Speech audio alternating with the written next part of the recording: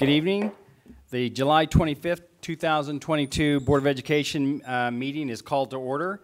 The Wichita Public Schools will be the district of choice in our region, where all students and staff are empowered to dream, believe, and achieve.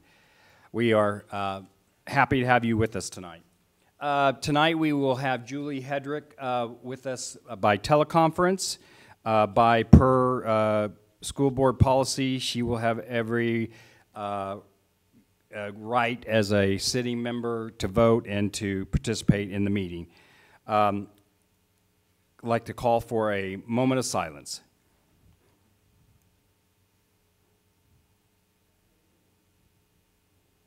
Thank you.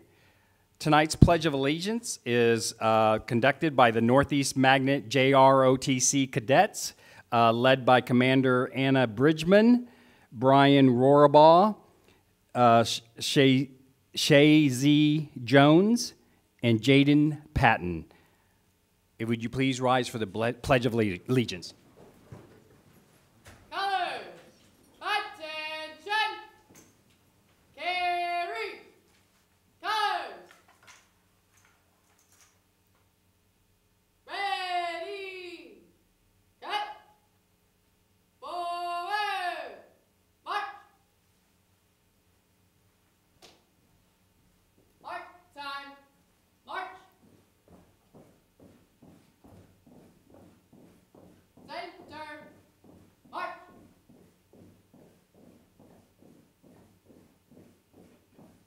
Colors. Halt. Present. Colors. Sir, Northeast Magnet, MCJRC, request permission to post colors. Sir. You may post the colors. Thank you, sir. Carry. Colors. Ready. Cut. Inward. March.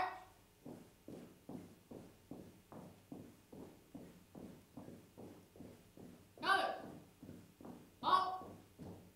Up.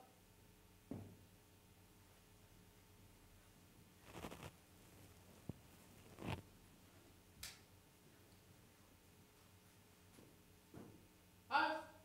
Colors.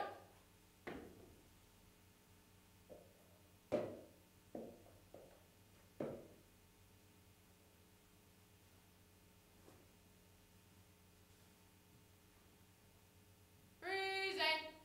Arms. Ladies and gentlemen, please join me in saying the Pledge of Allegiance. I pledge allegiance to the flag of the United States of America and to the republic for which it stands, one nation, under God, indivisible, with liberty and justice for all. Order! Arms!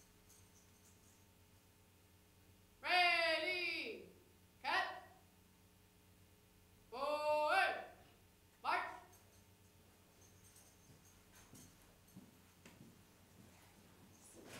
You may be seated. Let's give the Northeast Magnet JRTC cadets a round of applause.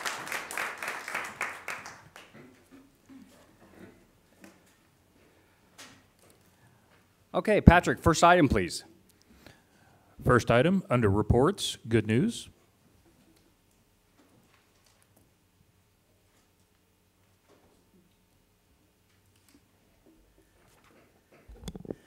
Good evening, President Reeser, Dr. Thompson, members of the board. I'm Lauren Hatfield. This is Michelle Kuda, and we are going to present all of our summer school coordinators this evening. Later this evening, we're going to talk about summer school and give you a data update, and we didn't feel like it was appropriate to do that without recognizing the people that made this happen every single day in our buildings. It's a long list of names. Caveat, a lot of them aren't here because they're at enrollment, which is a good thing. We want them to be there. But we're still going to read their name, even if they're not here, so you get an idea of the scope of how many, even just coordinators, it took to pull off our summer programs. And we'll start with elementary, so I'll turn it over to Ms. Kuda.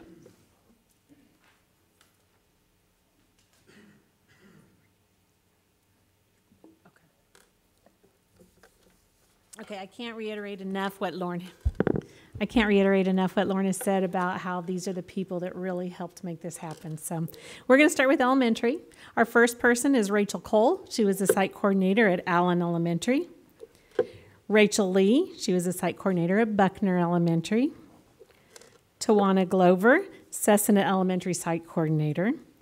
James Quillen, Cloud Elementary site coordinator. Taylor Garcia, College Hill Summer Site Coordinator, Michelle Wilkes, Dodge Elementary Site Coordinator, Jennifer Miller, Griffith Elementary Site Coordinator, Julie Wilkes, Harry Street Elementary Site Coordinator, Deosha North, Isley Elementary Site Coordinator, Jill Pfeiffer, Jefferson Elementary Site Coordinator, Amy Stanislawski, Kinsler Elementary Site Coordinator, Daylin Osborne, Linwood Elementary Site Coordinator, Matt Phillips, McCollum Elementary Site Coordinator, Cindy Chrisman, Minnehaha Elementary Site Coordinator, Muriel Love, Mueller Elementary Site Coordinator, Marshall Moore, OK Elementary Site Coordinator, Nicole Markheim, Park Elementary Site Coordinator, Glenn Williams, Seltzer Elementary Site Coordinator, Amy Hart, Stanley Elementary Site Coordinator, and Bettina Banks. She was the Woodman Elementary Site Coordinator. So thank you, elementary site coordinators.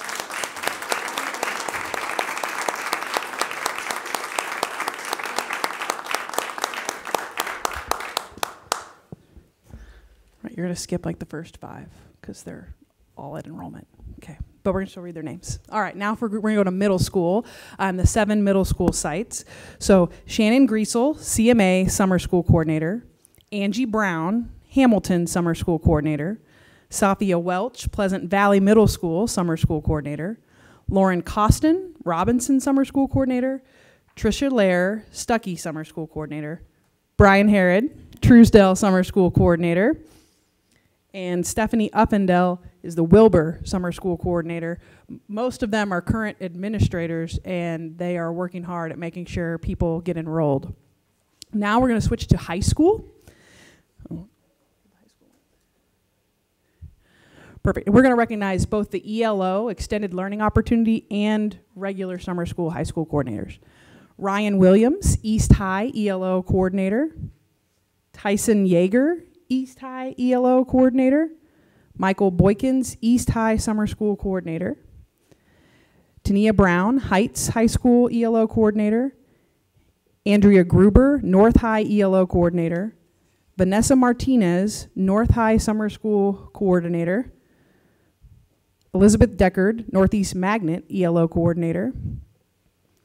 Maria DeSimone, Northeast Magnet ELO Summer School Coordinator. Darren Hammond, Northwest High School Summer ELO Coordinator. Jolene Maltz, South High ELO Coordinator.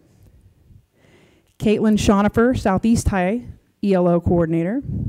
Kathleen Harpenaugh, West High ELO Coordinator. Tom Perkins, High School Summer School Coordinator Mentor. And Kelly Dunkelberger, High School Summer School Data and Enrollment Coordinator.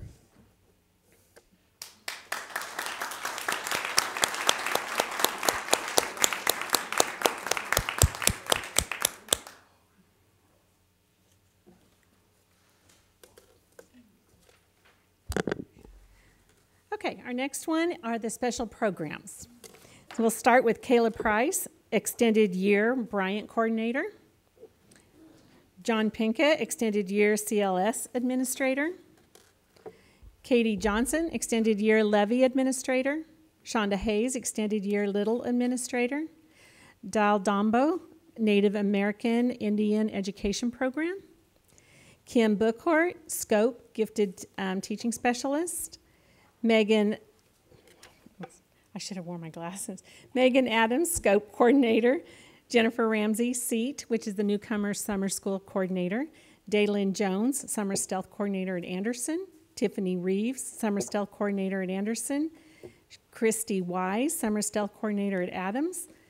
Sarah Putz, Summer Stealth Coordinator at Gordon Parks Academy. Devin Cosmal, Summer Stealth Coordinator at Spate. Hannah Evans Mendoza, Summer Stealth Coordinator at Washington. Marcia Greer, Summer Stealth Coordinator at White. Morgan Nance, Within Reach Administrator. Nikki Steely, Within Reach Coordinator, and Anna Marie Frisch. She is the Yes Summer Coordinator. So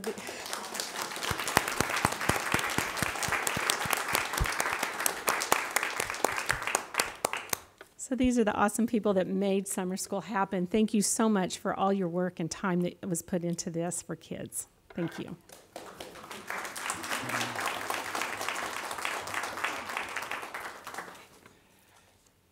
Cheryl. I just want to echo, thank you very much.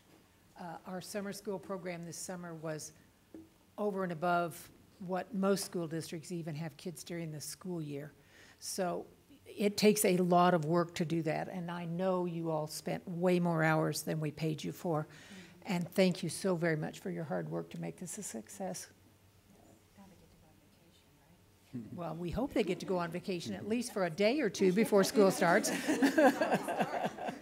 Thank you. Sleep in tomorrow. Thank you.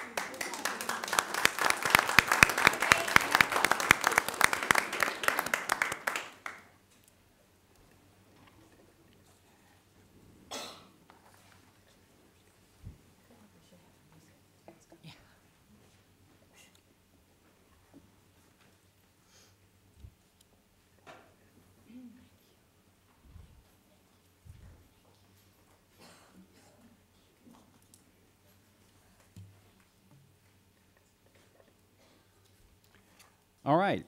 Patrick, next item, please. Next item, under reports, Service Employees International. Welcome, Esau. Good evening, everyone. Dr. Thompson, President Reeser, board members, thank you for the opportunity to speak to you this evening. Most of the phone calls I've been receiving are of people wanting to know when they start and come back to school, and they're relatively excited. Excited to get back in and start working with the kids. Obviously, summer school was a great endeavor this summer, and all the staff did a terrific job. I've talked to the custodians. A couple of them are saying they're a little bit behind, but they're going to put in the extra effort to get everything caught up where they need to. The biggest concern I've probably had addressed at this point in time is COVID's coming back around. A lot of people have been quarantined lately here at the last part of their summer, and employees are just a little bit concerned that as we get back together that we might have some extra additional sick days because of COVID that might be in addition to what we've had over past years. Hopefully that's not totally the case, but if it is, we hope that you'll be kind to employees that do catch corona this year and have to miss extra days than usual. And I've had some people ask when all the hand sanitizer and stuff's coming back out. So if you guys have any answers for any of those questions, we'd love to hear it. Otherwise, we're ready to get right back at it. Thank you, Saint. Thank you, Esau. Thanks, guys. Patrick, next item, please. Next item, under reports, United Teachers of Wichita. We welcome Katie Warren. Hi. Okay. Hi, I'm Katie Warren, and this is my 17th year in Wichita Public Schools. I'm the Vice President of United Teachers of Wichita. I hope you can bear with me because I'm not as quite of an eloquent speaker as Brent, so not used to being up here. I just wanted to start by introducing Teresa Osborne. She is from North, and she's our new UTW organizer.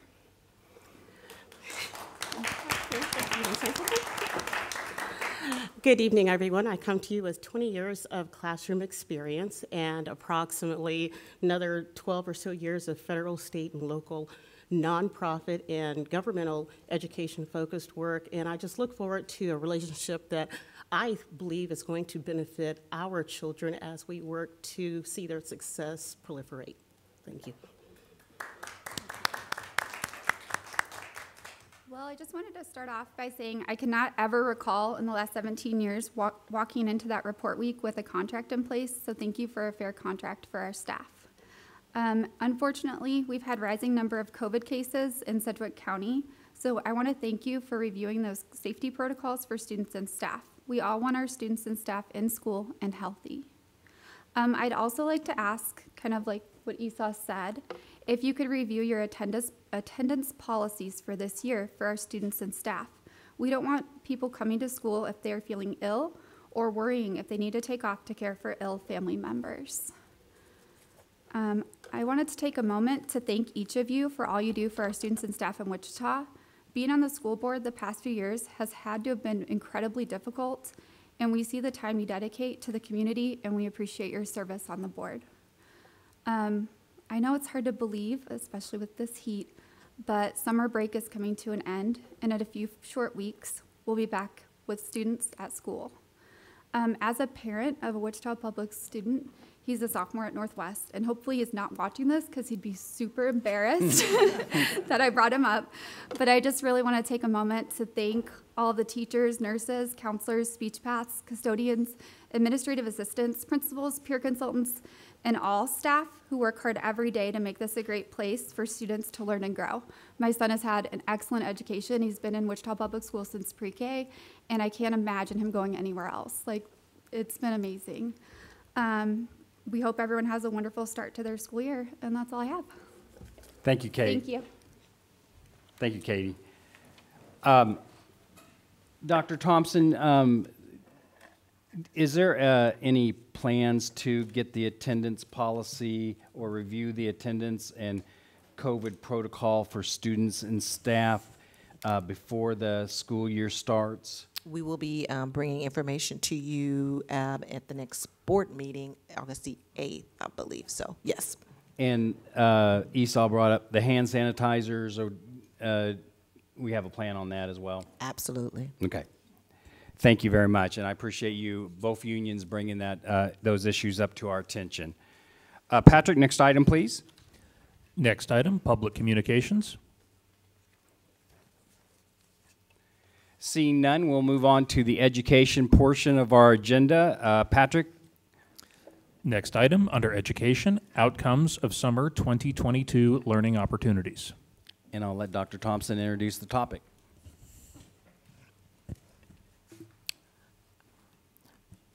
Because I always steal everyone's thunder, Mr. Alvarez has arrived at the mic, so I will turn it over to Mr. Alvarez and my wonderful team here. You good? You feeling all right over there? Okay. Listen, Amanda's here in case my water breaks. That's why she's here, because this is it. I'm going on maternity leave as soon as I'm done with this presentation. You think I'm kidding, but I'm not. I'm walking out. That's it. Well, thank you, Dr. Thompson. President Reeser, members of the board, just wanted to introduce, you just saw a whole bunch of site coordinators in here get celebrated and recognized. I do want to recognize our two that will be presenting, Lauren Hatfield, Executive Director in the Secondary Office, and Michelle Kuda, Executive Director in Elementary Office. I want to say thank you to them because they were actually pivotal to the success of our summer programming. We also want to thank our teachers for doing such a wonderful job, and our paras such a wonderful job during summer school, and our site coordinators. But we couldn't have done it without the planning team. We started in October of first semester just to start talking about what is the robust summer programming going to look like in order to engage our students to mitigate learning loss and to prevent the summer slide that some students could get. So it was a robust and a phenomenal summer school program, the biggest that we've ever had, even compared to last year. And so I don't want to steal their thunder either, because I know they've got some of those to share with you. But I just would be remiss if I didn't thank Dee Dee Stroot for facilitating all the planning sessions starting in October, and then these two ladies, as well as Shannon Benoit and all the other. You saw the different types of summer programming we offered. Each one of them had a person that was coordinating that as well. So I'll turn it over to Lauren and Michelle. Good evening again, everyone. We are excited to bring you some of the data from summer school, also knowing that it's not fully complete data yet either, because we actually have some summer programs that are still happening. And so there are some students being served in our summer programs that wouldn't even be a part of this data because they're still being served in those programs. Just a quick reminder that we had a conversation, I don't know, March, April, with all of you about what our goals for the summer programs were. And they were centered around our strategic plan. And so every single one of our summer programs that we're going to talk about focuses on one or more of the goals that's in the strategic plan. Every single summer program, regardless of elementary, secondary, special programs, doesn't matter, had schools as trusted and safe places as one of their primary goals for summer schools, and ways to increase the connection between our students and our staff and our students in the community, and our schools in the community. And then depending on the program, they attached one of the other strategic plan goals to it. And as Gil mentioned, part of our goal is to mitigate the summer slide. There's natural regression in June and July. And so how do we mitigate some of that slide so that you don't slide as far, or maybe you don't even slide at all? And what I'm excited about in our data is not only did some kids not slide backwards in June, but they actually grew in terms of their comprehension and analysis in June. So we're going to start with elementary because you're going to have to hear my voice for a long time with secondary programs. And so we wanted to start with elementary and Michelle Kuda. Okay. The first slide that you're going to see here is our partners. And I just want to say thank you to all of our community partners, because without them, we wouldn't have been able to build that exciting, that enjoyable experience, and even a robust experience. So you can see all of them on there, all of them contributing to the success of the program. And if you go on to our next slide, this is our participation data. So when you look at it, we had, of our eligible students, we had 16,676 students. And of those students, we had 2,675 enrolled. Then, so that, if you put that into a percentage, 16% of our eligible students enrolled in summer school. And then we had 2,184 attend. So percent of students enrolled who attended, we hit 81%. And if you look over on the right of the graph, you'll see it broken down by numbers, by grade level. And it's positive and it's encouraging to see that our first and second grade were the highest, because those are really the students that we're wanting to target to get that reading foundation to hit that strategic goal of the third grade. So then our next one, this is definitely a celebration. We knew that we're looking at the strategic plan, making our schools a safe and trusted place. We put in the SEL, the literature circle, to start our day off with. We knew that we had kids going to different schools. We had kids that would be with teachers that they were not familiar with, and they'd be in classrooms with kids that they weren't familiar with. So how do we start our day and make it a place where kids feel belonging and they feel trust? So we put these literature circles in, and as you can see in the data from the feedback, it was a success, definitely an overwhelming positive response, and something we'll want to continue. I was just going to put like one positive comment to the side or 1 second from the survey that we gave to the teachers, and I ended up with 4. But basically, I couldn't narrow it down, because it really, I think that second, it brought a sense of belonging and a warm atmosphere to start the day, and that was our goal. That's what we wanted. So then, our next graph, our academic pieces that we were looking at was the word recognition, the decoding. That was our big focus. We had the comprehension and writing, and we had the math.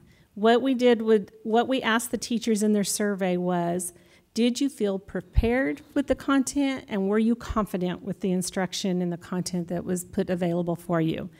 You can see that we had a pretty good result, that they felt that they were prepared and they felt confident. What was interesting from this data, when you're looking at the bars, because we have the middle one being the comprehension and the writing, the decoding, the word rec, is a natural practice for them. It's something that we do during the school year. And the math fluency practice, also, the comprehension and writing was a new strategy that Learning Services trained the teachers for. It was the literature-based piece that we were working toward. We had an overwhelmingly positive response for that. So, and they felt prepared and confident, and a lot of comments, we're going to take this good teaching back to the regular school year. So our next graph is going to show you some results. And so starting out, we know that our narrow focus is that reading and is that word recognition time. So we took the word recognition standard for each grade level, and that's the one that we assessed on. In your packets, you have what that standard is for each grade level in a document that looks like this. And then over to the right, it lists what the curriculum was and the instruction was that we used with it, so that you can see that the curriculum and instruction that we put in place for the standard was directly aligned to the results and the instruction that the students received. What you're going to see in that first bar, that is the pretest. So that's would have been the score that the students received at the end of the school year for their grade, because we're using the scales. And then you look at the lighter bar, the turquoise bar, and that is our ending one. The teachers kept scores. They kept a score every week on the word recognition as part of the data. And what you're going to see is every grade level made some progress, and we were able to make some growth. Another celebration is that first grade showed the greatest progress, and that is one of our targeted grade levels we know we have to hit that strategic goal.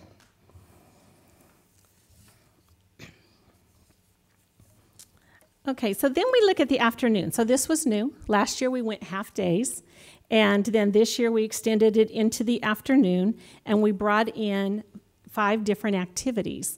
So when we surveyed the teachers, we wanted to get a result with, did you feel like this activity enhanced the summer program?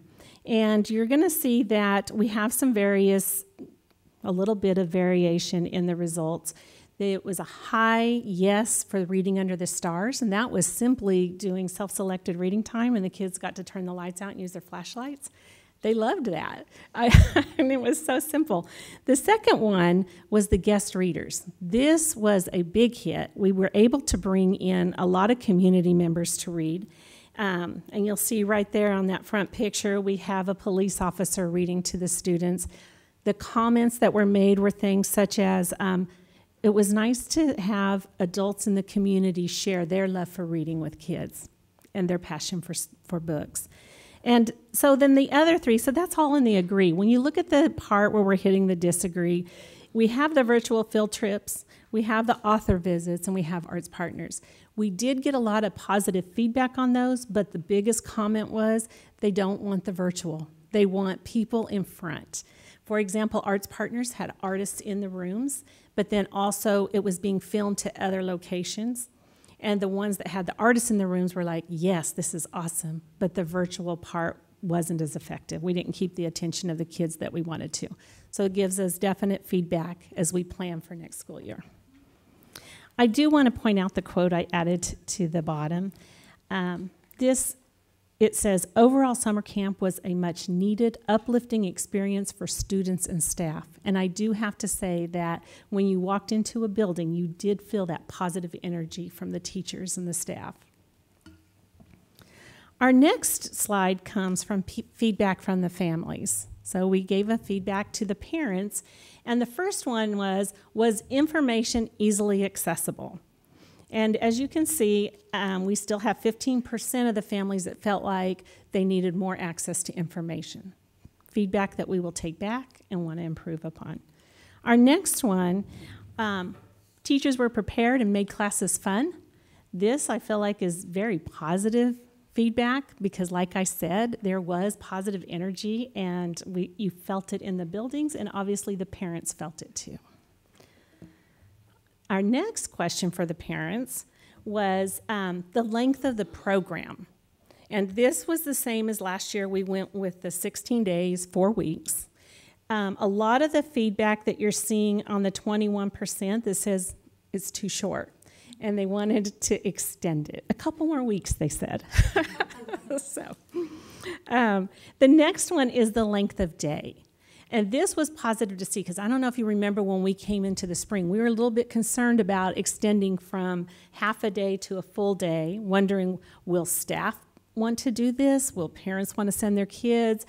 And you'll see that only 7% said it was too long in the feedback from staff. And it was a question just asking, if we were to keep it as long as we did this time, would you teach again? And it was in the 90s that said yes. We will come back and teach. So that is our elementary.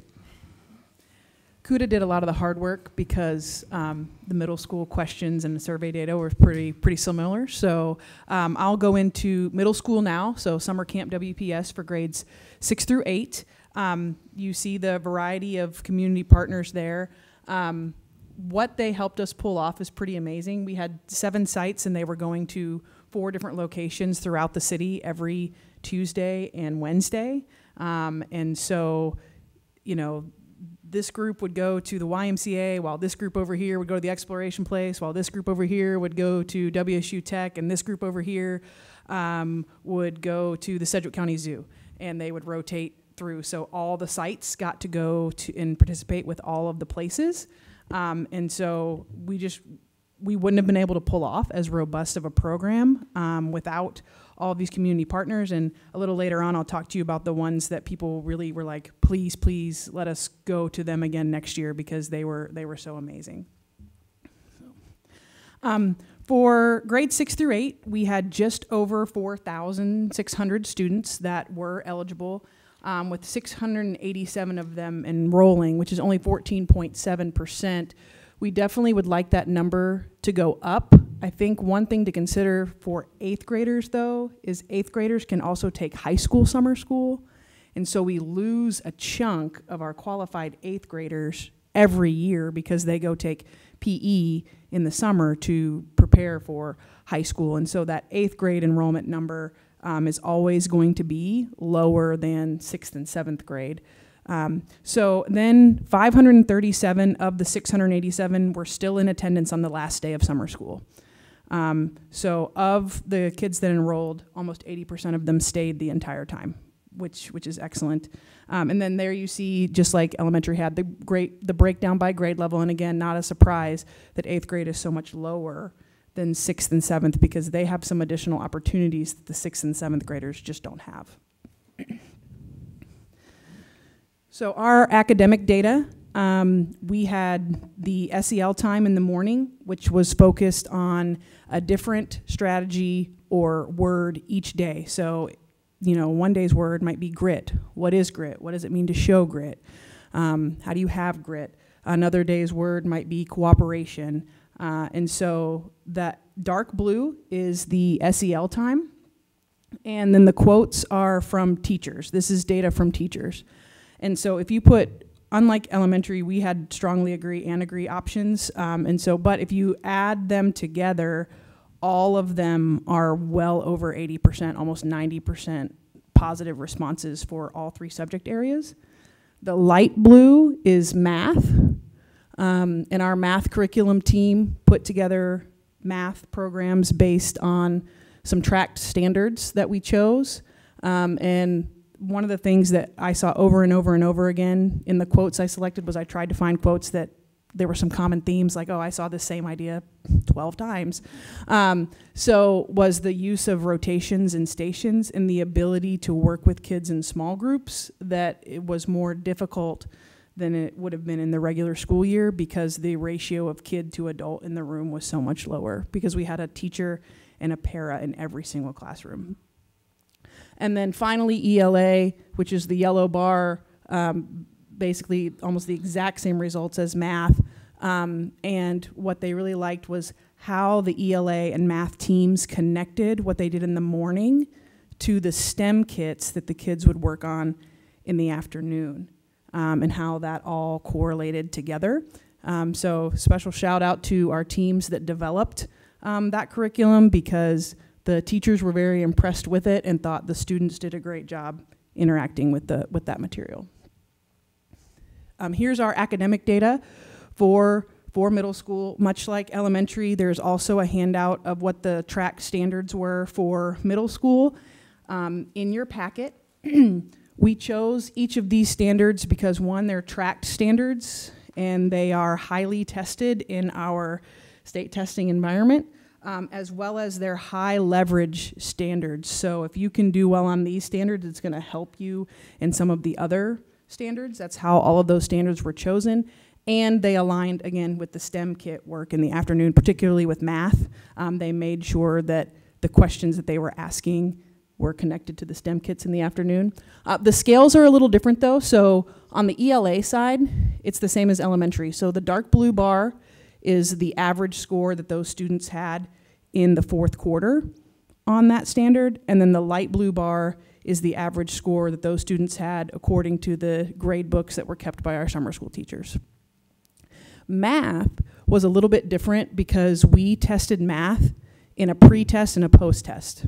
So each week they would do a pre-test before they would have any conversation over any of the standards, and they would see if they could get the question right or wrong. And then on Thursday, they'd take a post-test, and it wouldn't be the exact same question, but it would be cover the same standard and see if they got it right or wrong. So the math one is percentages of kids who got the question right at the beginning of the week versus at the end of the week, whereas English is fourth semester scale score versus end of summer school scale score. So a little bit different there.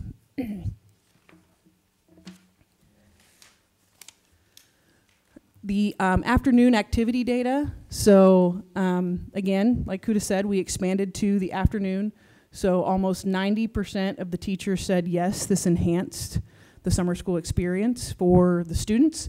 And in our question, we said, if we ran summer school again, which of the partnerships would you keep for sure? And there were a lot of them that got, every single one of them got a response. There wasn't any of them that scored a 0.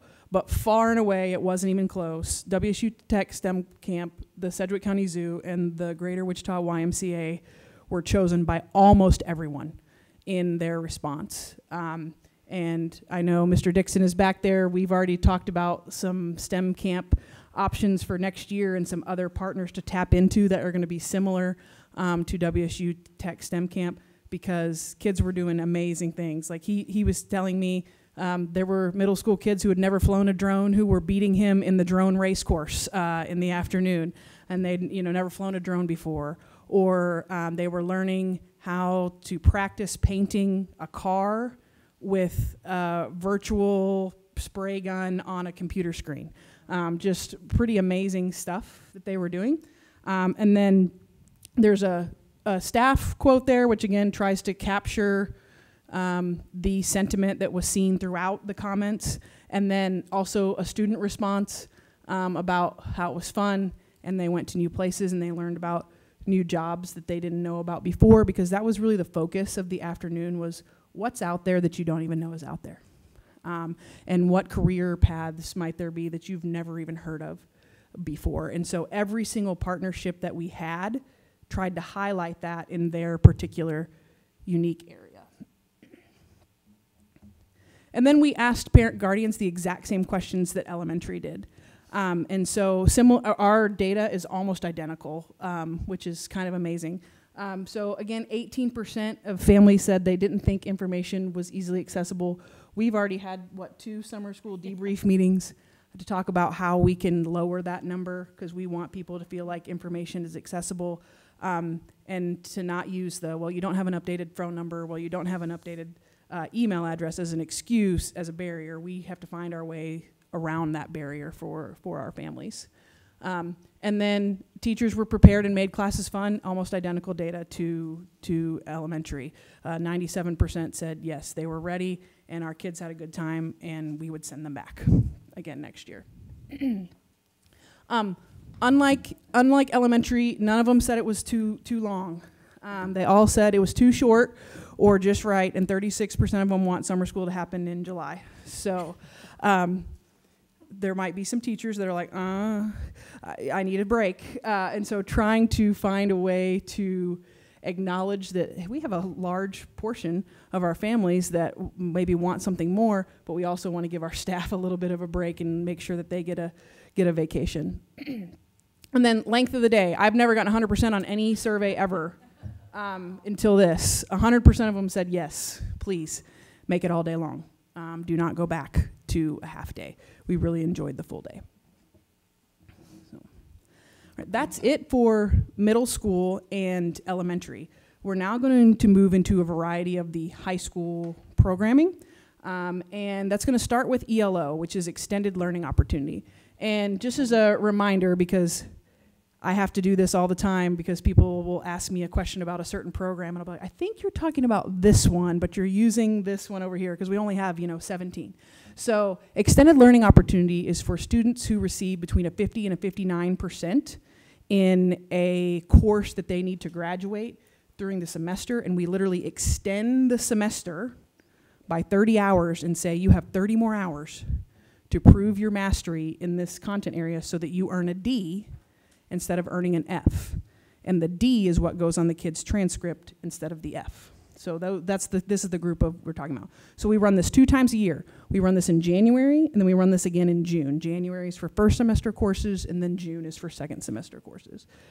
So in January, we had almost 2,200 kids who fell into that category in qualified classes.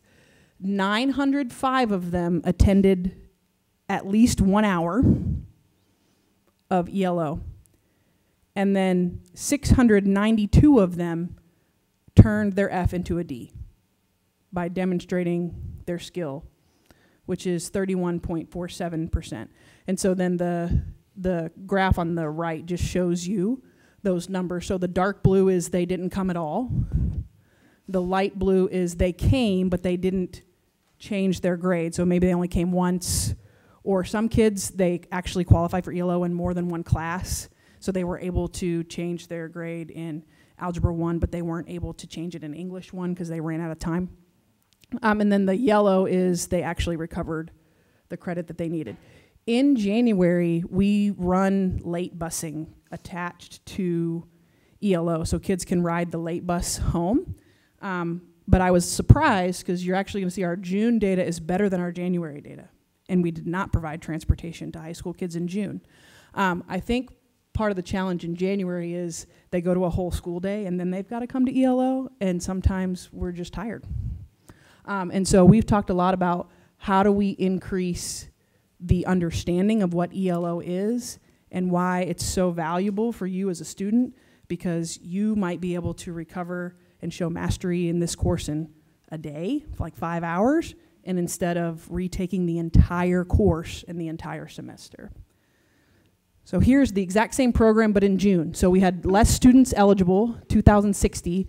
975 of them showed up at least once, and 905 of them recovered their credit. So they turned their F into a D, and so there's the exact same data, just with June instead of January.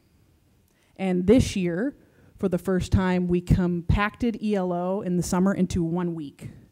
In the past, ELO in the summer has been overlapped with summer school, and so kids and staff have had to choose which one they want to participate in because they overlap.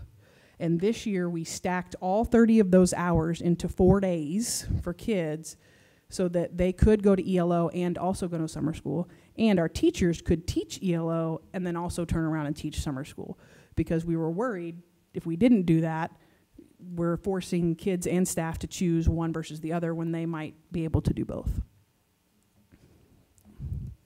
Right, then June Learning Center. So Learning Center is for students who have an Edgenuity credit recovery class open at the end of the year. So that means they were in one of our learning centers during the year. Maybe they were trying to recover their first semester English 3 credit, and they didn't finish the course by the end of the school year. So instead of shutting the course down and saying, sorry, you got to start all over, we let them keep doing it in June. And so that's for these kids in June.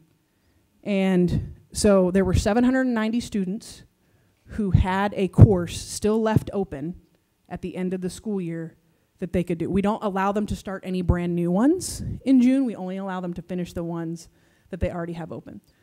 So 556 of them did work in their Edgenuity course in the month of June.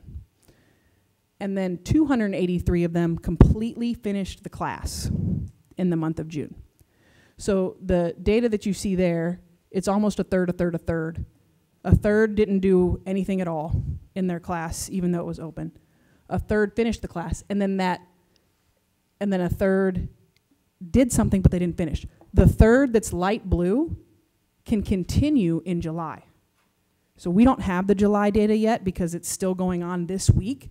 So there's 273 kids that could have used the month of July to finish their class and to switch themselves from being in the light blue category to being in the yellow category. But we just don't have that data yet because it's still going on.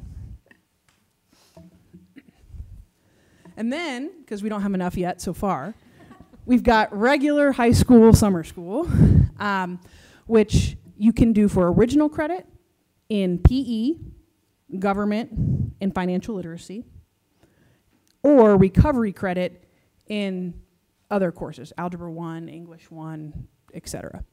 And this was the largest high school summer school Wichita Public Schools has ever had. And so here's the data. 1,052 kids earned credit in high school summer school this year. High school summer school is that 3 weeks at the start of June, and they're here 4 hours a day for a half a credit, and some of them take a half a credit in the morning and a half a credit in the afternoon. So they're here for 8 hours a day and they earn a whole credit. 349 are how many students dropped at some point. Now, reasons you dropped are a variety. You decided to go on vacation. Okay, we've got to drop you because there's only 12 days to earn a credit. Or you know, you didn't show up for a couple days, we've got to drop you. Or, hey, there's just a variety of reasons. That drop percentage is similar to every other year. We're at about a quarter drop rate of kids who sign up versus kids who actually finish. And that drop rate is also kids who went but didn't earn a passing grade. They earn an F in what they were doing. So 736.5 total credits earned, and then it's broken down versus original and credit recovery. So the 1,052 is kids, and then, but a lot of them earn like half a credit, right? So that's why you're like, why doesn't the 1,052 and the 736.5 match? It's because 1,052 is kids, and 736.5 are credits. 396.5 of them were original credits, meaning those were earned in government, PE, and financial literacy. And then 340 of them were recovery credits, meaning credits that a student has passed that class, but they previously failed that class. So they've recovered the credit that they were missing. High school summer school this year took place here at North High. There are a couple IB summer school classes that are offered at East High, and then we offered a couple sections of virtual government and financial literacy through EIA. But almost all of those kids were here at North High every single day. And we did not provide transportation for high school because there was no way we could provide transportation for high school and all of our other programs, and so we had to make some choices. And so those numbers, those kids got themselves here and home every single day for 12 straight days. All right, I'm going to throw in a caveat here. The rest of the programs have a red header, and they have a red header because CUDA and I did not directly facilitate those programs, but we've asked those programs for data. We didn't want to pull everybody out of enrollment and have everybody here. And so if you ask us questions, we may or may not be able to answer depending on what they've given us. But if we can't answer, we will go find an answer for you. I just want to throw out that caveat that we are not as well versed in the red programs as we are all the other colors that we've gone through. So Early College Academy is the partnership between Northwest and Friends University. And so there were 138 ECA students that took a class at Friends this year. And we transported those kids from their house to Friends every day to take that class. And so students in the class of 2023 took a science course at Friends, and then students in the class of 2024 took a sociology class, and then students in the class of 2025 could choose between intro to art or intro to music. So 138 kids of our kids, current high school students, were on Friends campus taking college courses this summer through ECA. Next is our SEAT program. SEAT is Summer Exploration Academy for Teens. These are 9th and 10th grade newcomer ESOL students who are enrolled at our high school, and they go to SEAT to earn a half a credit of ESOL literacy. And that's an elective credit for those students. So you can see the yellow is they enrolled and they finished their credit, which is excellent. The light blue is they enrolled and they attended at least a day, but they didn't earn their credit. And then the dark blue is they enrolled, but they didn't actually come on any of the days. We did provide transportation for the SEAT program to North High every day. They actually were here. And then some fun facts on the side when Dr. Geeson sent them is the students that were in the SEAT program, they had 6 different home languages and 10 different countries of origin from those students, just in that small population of students that was represented in our SEAT program this summer. We have our migrant summer program as well. And migrant summer program is K through 12. So it spans the whole system. The high school kids can earn credit. Some of them are working on original credit. Some of them are working on recovery credit. And the other students are there for enrichment. It's actually not even K through 12. It's birth through 12. So here are the pieces of data for our migrant summer program. And it's typical that the older the kids, the less that number is, because they've come out of the migrant program after they've been here. So, and then there's a couple pictures. There's some gentlemen who were using the STEM kits to build some bridges, some truss bridges this summer. And then a young lady that was doing some s'mores from elementary summer camp WPS. And so these students, the K through 8 students followed the same curriculum that our other summer school programs that Kuda and I talked to you about followed. They followed the exact same program. And then our Native American program also runs a summer school that started a program that started in 2009. It's a 3-week camp, but they divide it amongst grade levels, and their capacity is 30 kids. With the staff that they have available, their capacity is 30 kids, and so you can see that they maxed out their kids in K2 and 3-5, and then they had 23 of available 30 in 6-8. And then we have a stealth summer program, which we have stealth in these schools during the year, and then they continue that program into the summer. And so for stealth, between the 6 sites, they had an average daily attendance of 217 kids there. And then total students who came, 291. They don't earn credit, it's K through 5, but the stealth is science, technology, engineering, art, leadership, tutoring, and health is what that stands for. So they just continue the work that they do in the school year in the summertime. Then we have some programs from our Student Support Services group. So ESY stands for Extended School Year. And Extended School Year is to work with students to maintain progress on their IEP goals. So a student has to have an IEP to qualify for ESY, but not all students who have an IEP qualify for ESY. So put that caveat out there. So they served 374 kids in ESY this summer. And then SCOPE is the next one, which is, I have to write all these down, Summer Curriculum Opportunities for Personal Enrichment. And so those are for students in the gifted program. And we actually use SCOPE to serve USD 259 students and some of the surrounding school districts. And so you can see that they served 179. 118 of that 179 were our students in USD 259. And we're getting close. Within Reach. So Within Reach is for students with disabilities who are in danger of not graduating with their cohort year because they are falling behind. And so they use a variety of computer and paper pencil. They basically make portfolios to demonstrate mastery on content areas to earn credit in those courses. And so Within Reach is actually still finishing up. This data is from last week, so that number could have changed a bit. But they had 116 students, that's for 9 through 12, within reach this summer, and so far that 116 students have recovered 215.5 credits this summer. And then last but not least in terms of programs is YES, which is Youth Education Summer Socialization.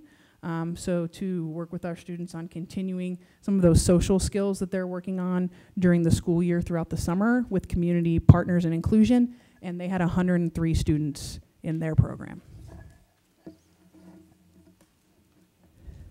That's all the programs, believe it or not. We're finally through all the programs that we serve for USD 259 kids. So I just want to throw out a few numbers about the scope of how large this thing is.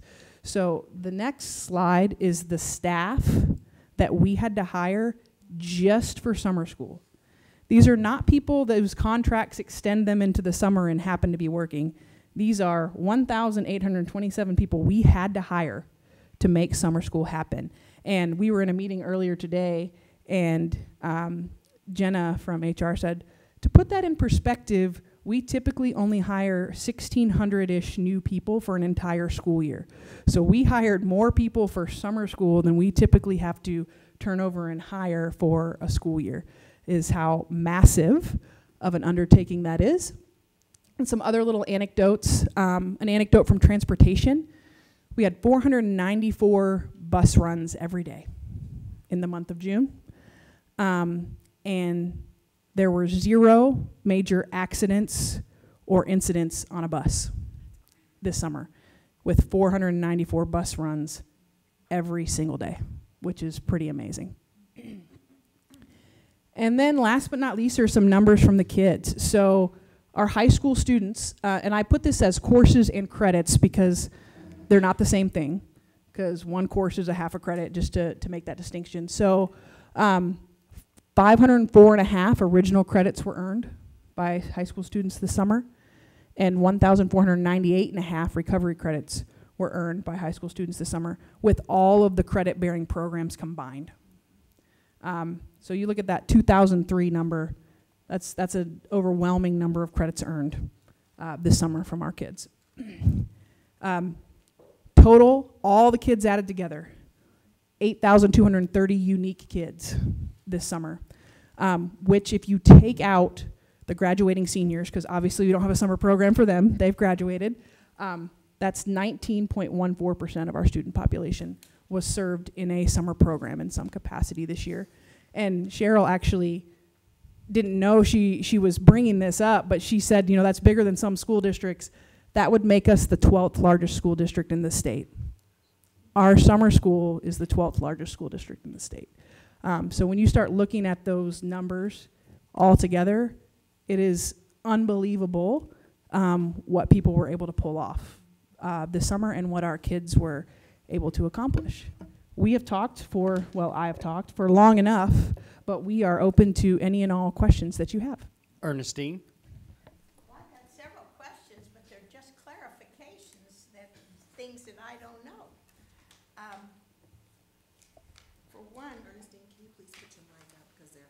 Yes, they're waving at me. Okay. When those kids that are doing the completion of a credit in the summer and they don't finish it even after you add the July, do they then get the F, or do they get to continue on into the fall? At some point, we've got to cut it off. So they have to restart their credit recovery in that course in the fall. So they have to restart. Okay. So they don't get an F. They just have to restart it Okay. from the beginning. And I didn't catch what you said are the courses that are taught in summer school.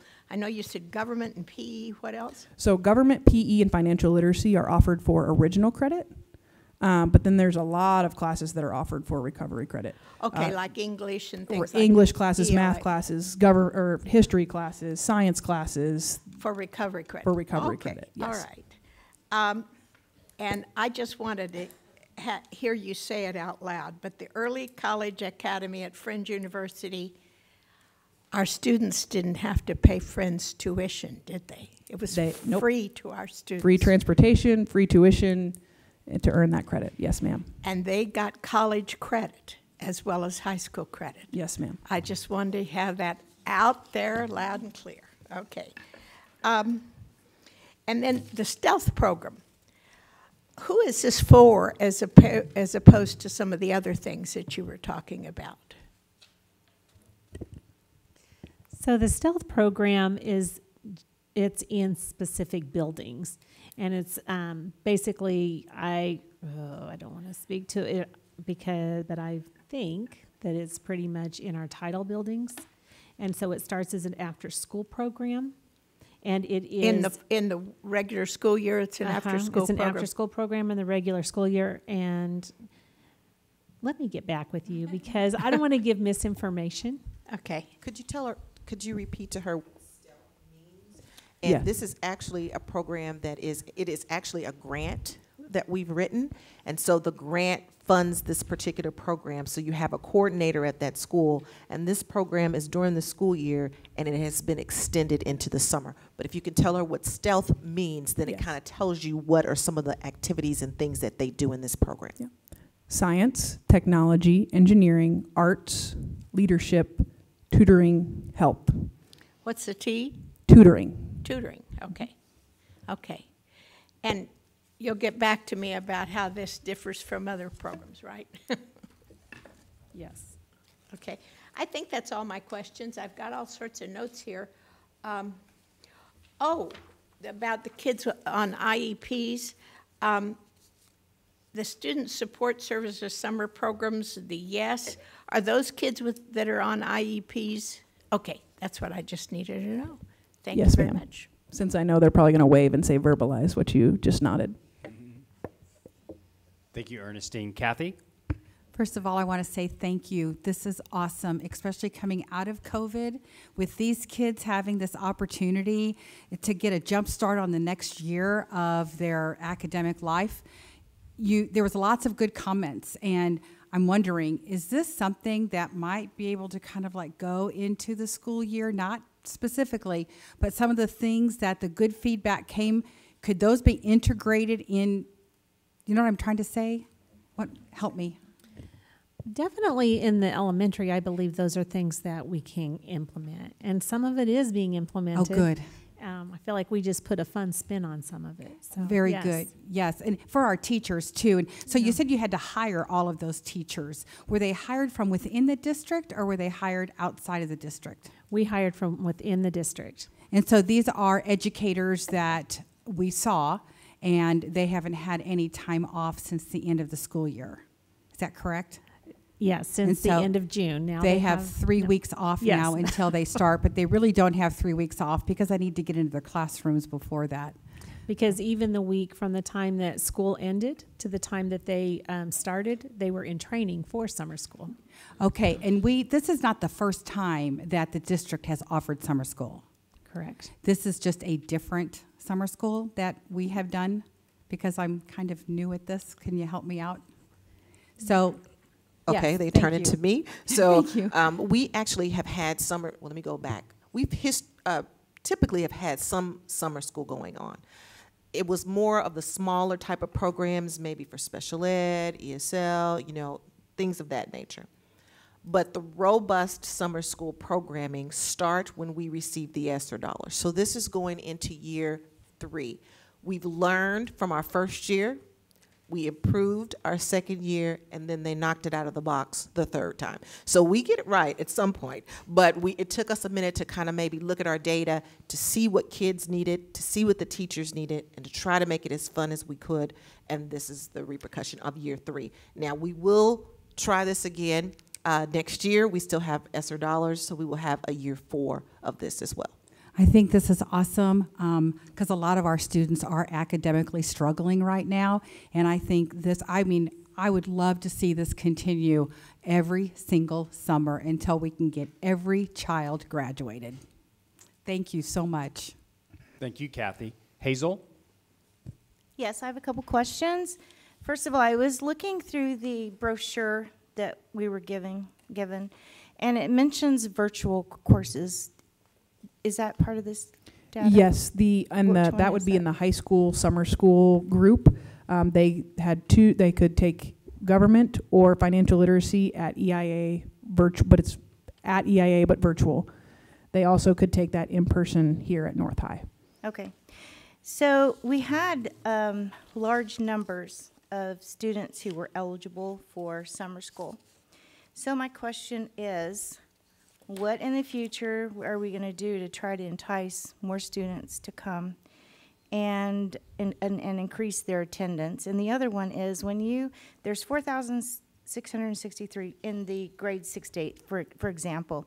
So when you budget for this and you decide how many teachers you need to hire, do you use the ineligible amount of students to project that?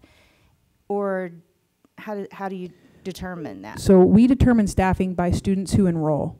So we actually cut off enrollment at the end of April so that we had the opportunity to do two things. One, hire staff based on how many kids had enrolled, and two, get transportation set up and make sure that was ready to go. Because you can't just turn that around in a couple of days. And I think that's one of the things that Kuda and I have talked pretty extensively about is, we had parents calling us once summer school. It was the first day of summer school. Hey, I saw kids getting on a bus. I want my kid in summer school. Like, that's literally what we would get. But to turn around and to do that isn't a matter of a day. It's a matter of several days. And so we're trying to figure out, can we push enrollment up so that we can really market hard to our family so that we have a longer time to get ready and prepare and get materials and have materials ordered. But then the further you push it up, there's some families that don't recognize that it's important until we get closer to summer. But then there's some families that go, oh, I'm glad you did this early because we planned our vacation around summer school. And so that's been part of what our debrief conversations have been about, is how do we increase that number for both elementary and middle school in terms of target population. And one of the other things we're talking about is it the right target population? This year, for middle school and elementary, we targeted students who scored some risk or high risk in both ELA and math.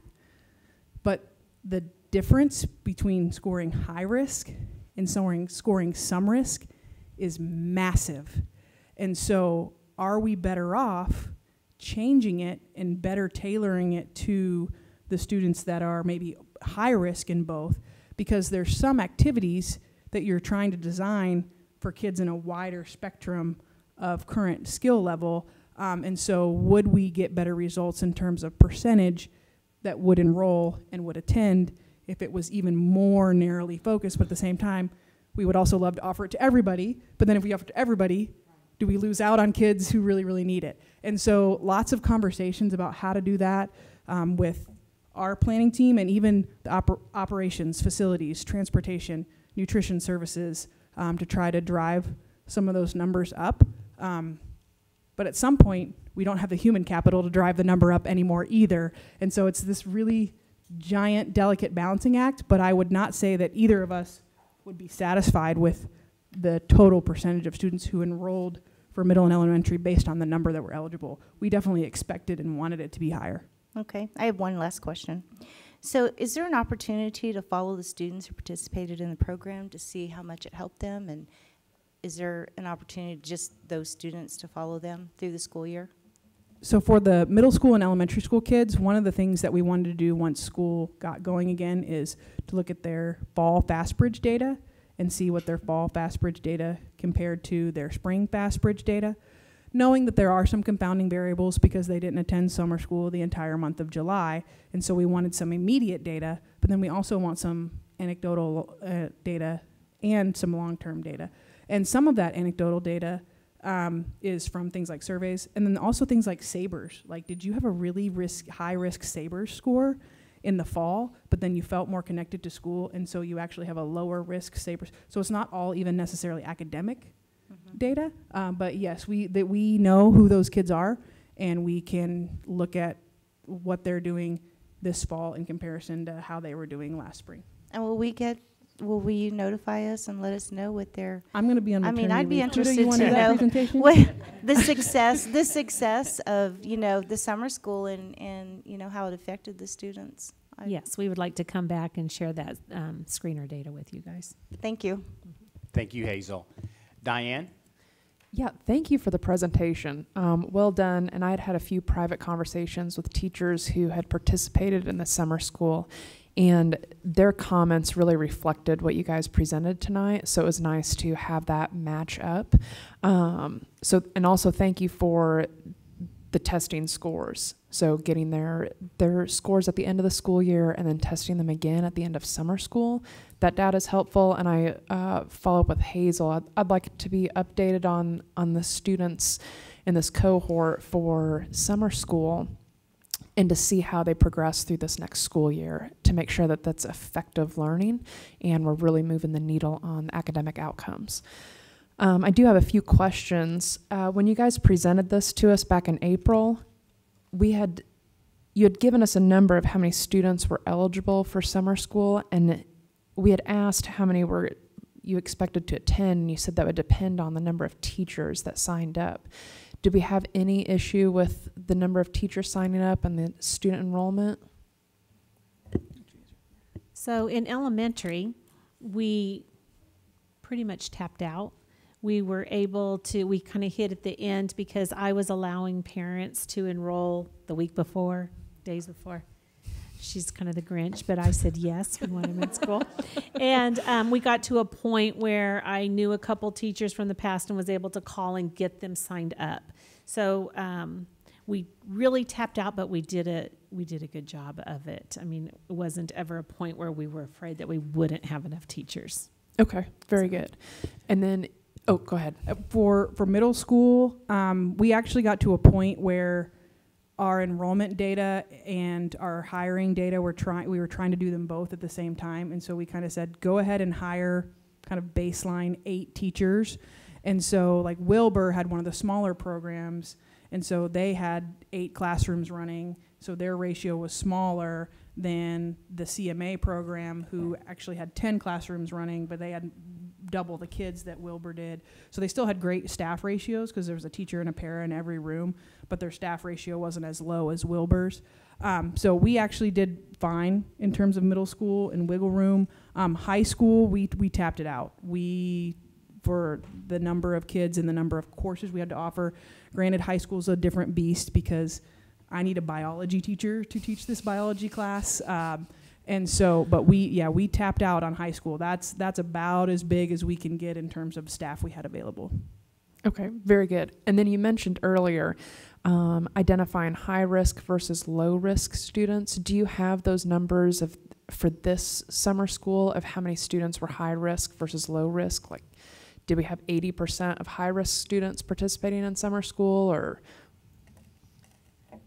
So we have the data for high risk and some risk. And that is definitely data that we could pull together and give numbers on. Okay.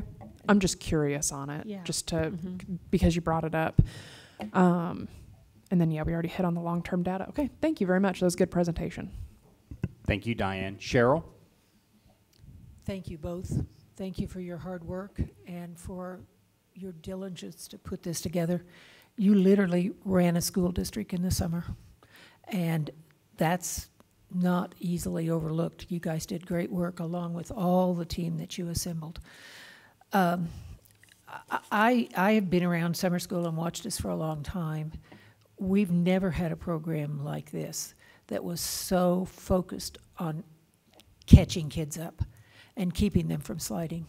We've had lots of programs that, particularly at the high school, that did that, but at the elementary and middle schools, most of our programs were keep kids entertained and fun and have a good summer and all that.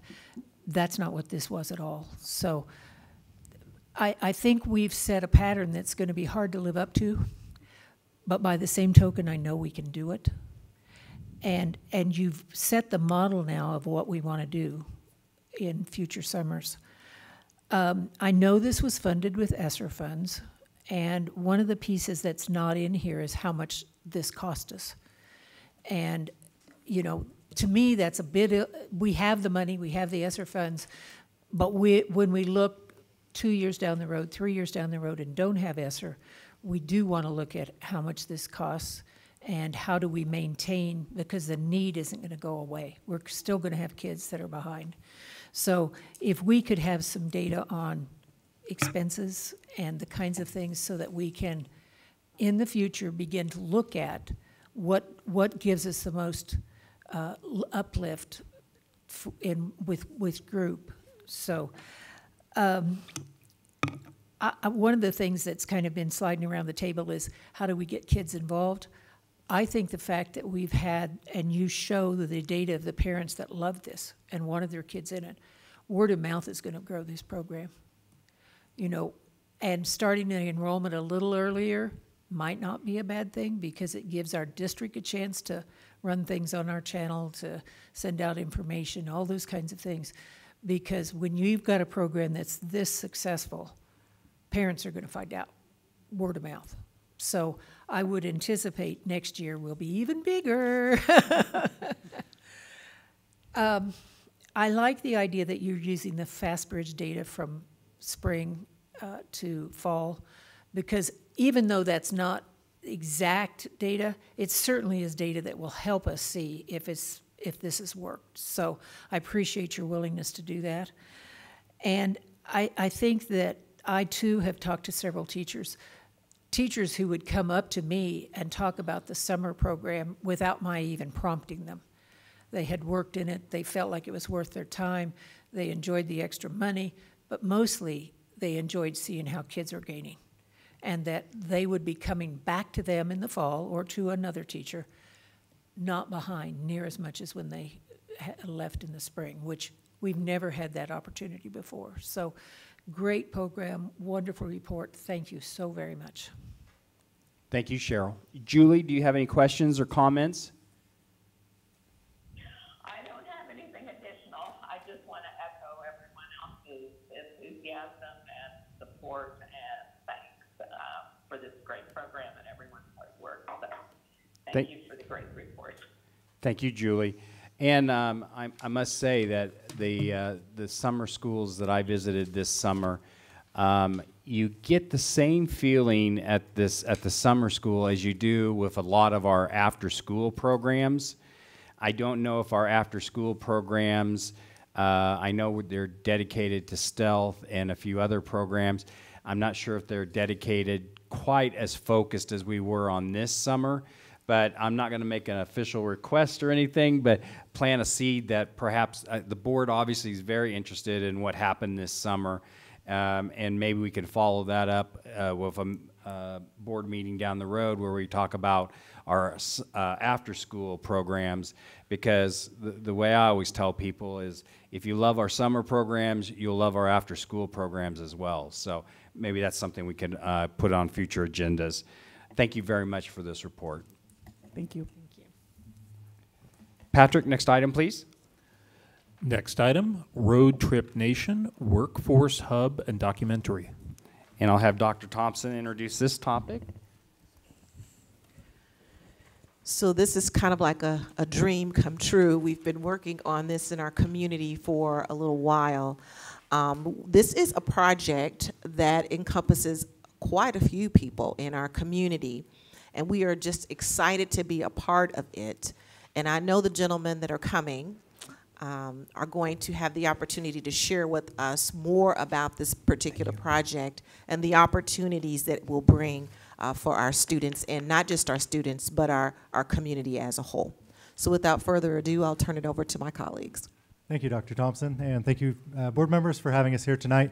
My name is Kelly Bielefeld. I am the Executive Director of College and Career Readiness at Wichita Public Schools, and we're here tonight to share about an initiative called Road Trip Nation, which is probably something you may not have heard of before, but Mr. Lawing and I have been working about a year now on laying the groundwork for this, and we're excited to launch it. So I'm going to let Keith give us a kind of a big picture overview of the origins of the project, who our partners are, and then I will take the second part of this and talk about the nuts and bolts and the actual things that are going to happen here soon with the Road Trip project. So I'll let Keith introduce himself.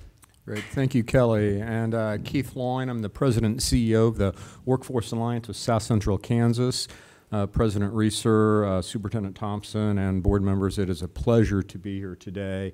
It's been a while since I've addressed the board. There are a few new members here. Welcome to you all. Thank you for your service. And you may not be familiar with the Workforce Alliance. I will not go into detail about who we are. That's probably better for a different presentation. But we have a long history of working with the school district on a number of different projects over the years. And I certainly want to credit Dr. Thompson for her continued commitment to this partnership. I want to quickly recognize two former district employees who really helped build the foundation for what we're doing, what we're going to talk about today. And one's Jim Means, who was Kelly's predecessor here. Jim, just fantastic partner, and also Diane Faflick. Both have since left the district. Their replacements have just been fantastic. Obviously, Kelly and Laura Barker, I want to compliment them for the ongoing work that we've been able to continue. And interesting to hear about the summer stuff, because I'd love to come back and talk to you about some of the things we've been doing on the summers with the district as well. But the Road Trip Nation project, if you're not familiar with it, it has been around for a very long time, about 15 years. It ends up being a documentary on PBS, but there's a lot of background information that goes into that. That's really what we're excited about. And when I first heard about Road Trip Nation, I knew what they were doing. I mean, some of my colleagues in cities like Chicago or Houston, Philadelphia, Silicon Valley are either initiating Road Trip Nation projects or just completed them. And Kelly gave me a call and said, heard about these guys. What do you think? I'm like, well, let's start a conversation with them. Let's get them on, you know. And as soon as we started talking to them, you know, my first thought was, well, you know, we're Wichita, and they were looking for scale, bigger communities. They were incredibly excited about the things we were telling them what was going on in this community. The partnerships with the school district, our post-secondary education institutions, and business and industry, and really looking at Wichita as the air capital of the world and asking, what's next? What are you going to do now? You know, and that was the story that we are really excited to be telling about, and having some of our students help us tell that story. So the thing about Road Trip Nation, it is public television. They are a not-for-profit organization. This is not a huge money-making endeavor where they're coming in, and so we had to raise funds to bring them here. And as Kelly said, it was a lot of legwork, but when we started talking to partners, there was a great deal of interest. And I just want to quickly mention who our funding partners are. One is the Kansas Department of Commerce.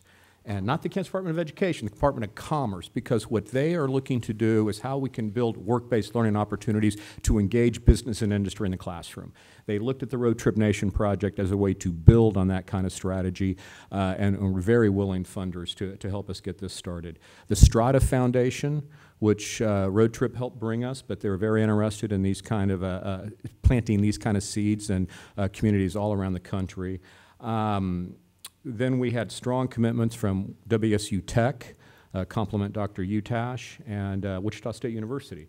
Dr. Muma and his team saw a great benefit to this. And certainly coming to the district, Dr. Thompson and her team were interested in this. Compliments go to our business community. Techstar and Aviation stepped up and wanted to make an investment. The Bank of America Foundation stepped up as well, as did Spirit Aerosystems. So we were able to raise the money that we needed to get this project started. And again, just could not be more pleased. Kelly's going to show you some of the details. I'd be happy to answer some questions as we get into it.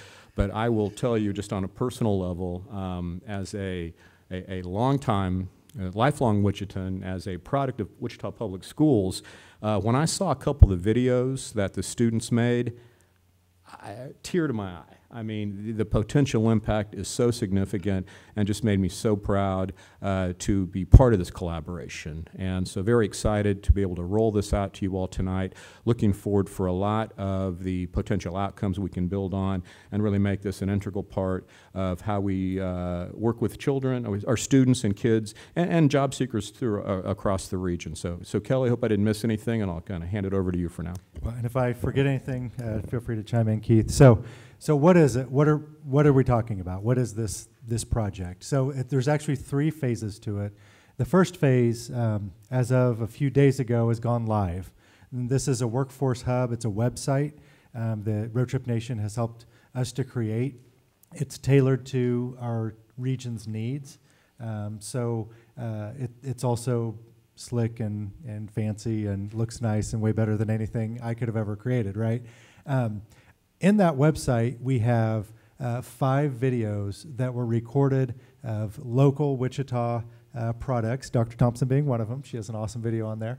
Dr. Muma at WSU, Karen Carter, who works for Dow. She lives in Atlanta now, but she was an East High grad.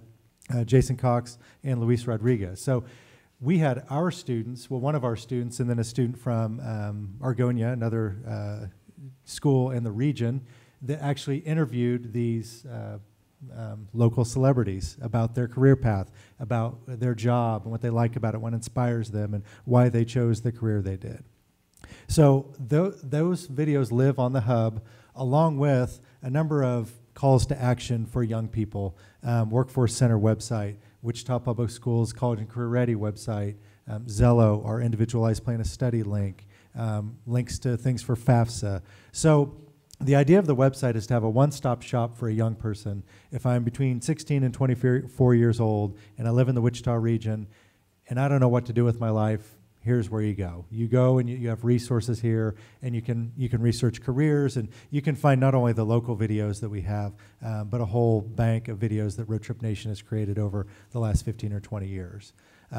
So what is it? The website, target audience, I covered that. The objective, the idea is to, by centralizing the access to many of these opportunities, young people will have an easier time finding the support they need on their career journey.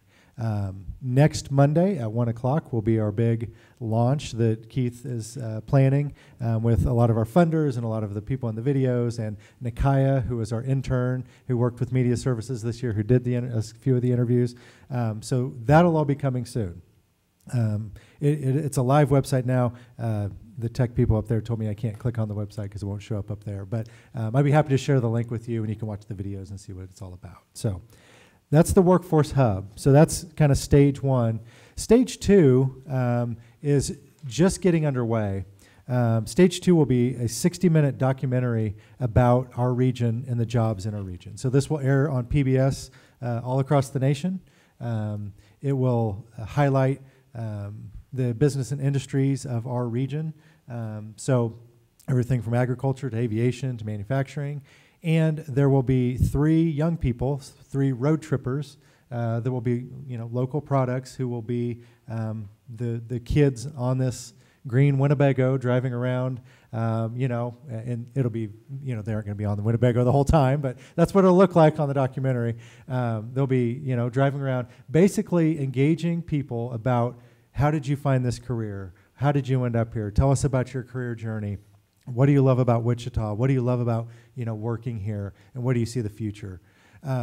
The idea being, marketing internally to our kids to keep them here and say, Wichita's got a lot to offer. But it'll be a nationwide documentary aired on PBS all across the country, and hopefully will appeal to a lot of young people that think, we're cowboys who ride horses to school every day and that sort of thing. They'll see a high-tech, advanced manufacturing sector. They'll see the biggest aviation industry per capita in the nation, and then a mix of lots of other odds and ends too, probably. A lot of the content control is, the producers decide that. We've been, giving suggestions up to this point, so we're not exactly sure what it'll end up looking like, but that should be, they're telling us early 2023, that should be live and coming to a PBS station near you. Kelly, can I make sure. Another quick point on that? Some of the reaction I got when I first started talking about this was, PBS, some random Wednesday night, what are we getting out of this? I mean, is anybody really going to watch this thing? But I think in the what I would call the YouTube era right now, video content can have a longer life, and you can do it differently. And the way the Road Trip Nation folks are going to film this, it's going to be in a chapter kind of format. So you can have a standalone segment that can be 5 minutes, and then it can live in its own video. You do not have to watch the entire thing. It will be able, teachers and counselors will be able to break it up and use it in the classrooms in a small format. And I just want to emphasize, and Kelly said it's going to go a little bit beyond just the Wichita area, in a sense that we're going to look at, and we're telling the road trip folks what there is here, and they will make the choices where we go. But for example, there's a Pfizer plant in McPherson making the COVID vaccine right now. I don't think a lot of our students know that's going on in this community. And McPherson is pretty much Wichita. I mean, you know, it's in that labor market here. We share a labor force here.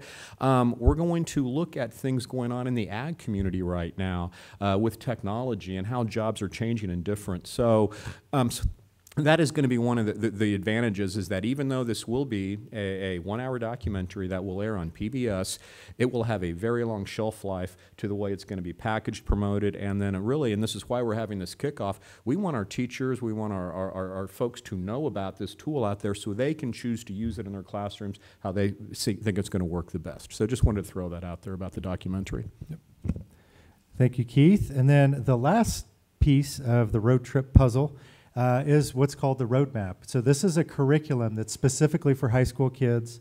It's 5 lessons that are free and accessible on the road trip website.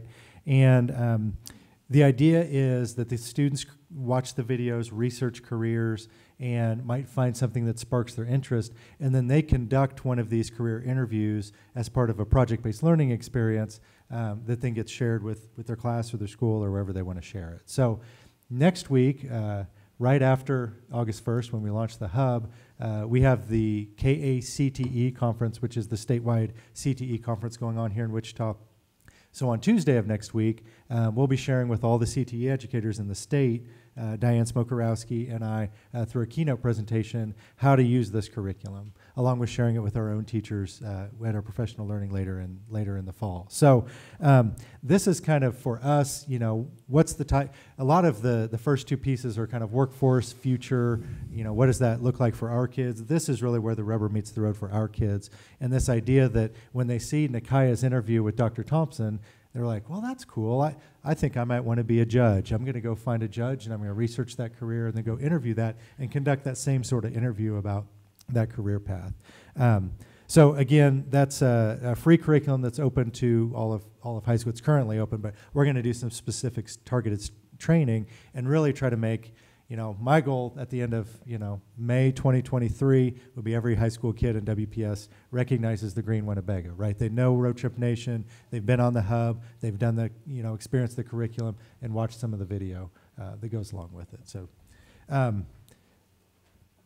last thing, you know, what's our role in this? Well, for one, it's funding. This was originally a consent item because this is coming from Perkins funds and other grant funds. So this isn't coming from any general fund expenditure. But because of what it was, Gil said, I think we should explain this to the board because it's a little, you know, somewhat unique and different than what we usually do. So part of our commitment to the project is funding. Part of our commitment to the project is promotion. So hopefully you all continue to share on social media and, you know, talk about, you know, this road trip project and what it means for South Central Kansas, and then teaching and us using the curriculum in the classroom. Those are really the kind of the 3 main components of how WPS is engaged in it. But it's because, you know, Keith and I have kind of been on the ground floor with this and kind of building it together. You know, WPS websites front and center on the hub. WPS students are conducting the interviews. We really hope WPS, the imprint, you know, we're the largest producer of employment for the region, Wichita Public Schools. So we wanted there to hopefully be a distinct flavor of how important our schools are to this workforce development that we're talking about. So do you have anything else, Keith? Was there anything I forgot? Happy to answer questions. Just again, we're very excited and thank you for you know, all your support, not only in this project, for the collaboration we've had with the school district for many years now. And we do have some questions. Kathy. Thank you both. Your enthusiasm definitely is shown. I can see your excitement in this, and I'm sure it's at the potential of what this could happen. I do have a few questions because your enthusiasm, I was caught up in it. So who are the students accountable to if they are in this program? And is this program part, you said curriculum, is this part of a grade? Is this part, I know it's an opportunity, but you know, when you take English, you get so many credits. When you take math, you get credits for this? Well, so the curriculum is 5 lessons. So it can be done, you know, every other week throughout a semester. It could be done all in 1 week. So we're not talking about an entire class of curriculum. We're just talking about 5 lessons.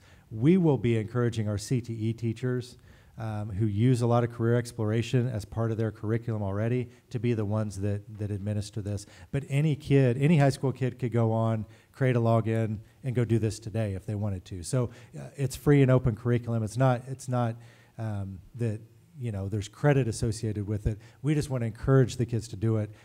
You know, I didn't mention this, but this is strategic goal, you know, number 3 of our strategic plan, college and career readiness. You can't be ready for something if you don't know what you're preparing for. So to think about your career and the path you want to have, I mean, that's really kind of the whole point of exposing them to this. Maybe that kid that goes and interviews the judge realizes that job's really boring and I don't want to do that job. Well, that's a success because it comes back to their plan and what they want to do. So, but the curriculum is not, it's not a whole class. It's just be something we would embed in a class. Do they give a report on these interviews then? Well, the final product is the video. Is the video, okay. Yeah, they create that video. And now what they do with that is really up to kind of the teacher. We've talked about, you know, creating a website as a district if we really get a lot of energy going with this, so we can put them all in one place. But they may just live within, you know, we show it to the class and then we're done. Okay, so. I have just a few more. Yeah. On the third slide, compared to the fourth slide, the target is 16 to 24-year-olds, and down here it's 14 to 18-year-olds. What's the difference? Well, so the roadmap curriculum is specifically made for high school kids. The overall vision for the documentary and the hub is really young people in the area and outside of the area. So this is not just limited to high school. It's not just 16 to 18-year-olds that, I mean, starts at 16 because that's when you can enter the workforce. But 16 to 24-year-olds was our target demographic when it comes to creating the documentary and how they do that and how they tailor it. So, and I was just going to build on that a little bit.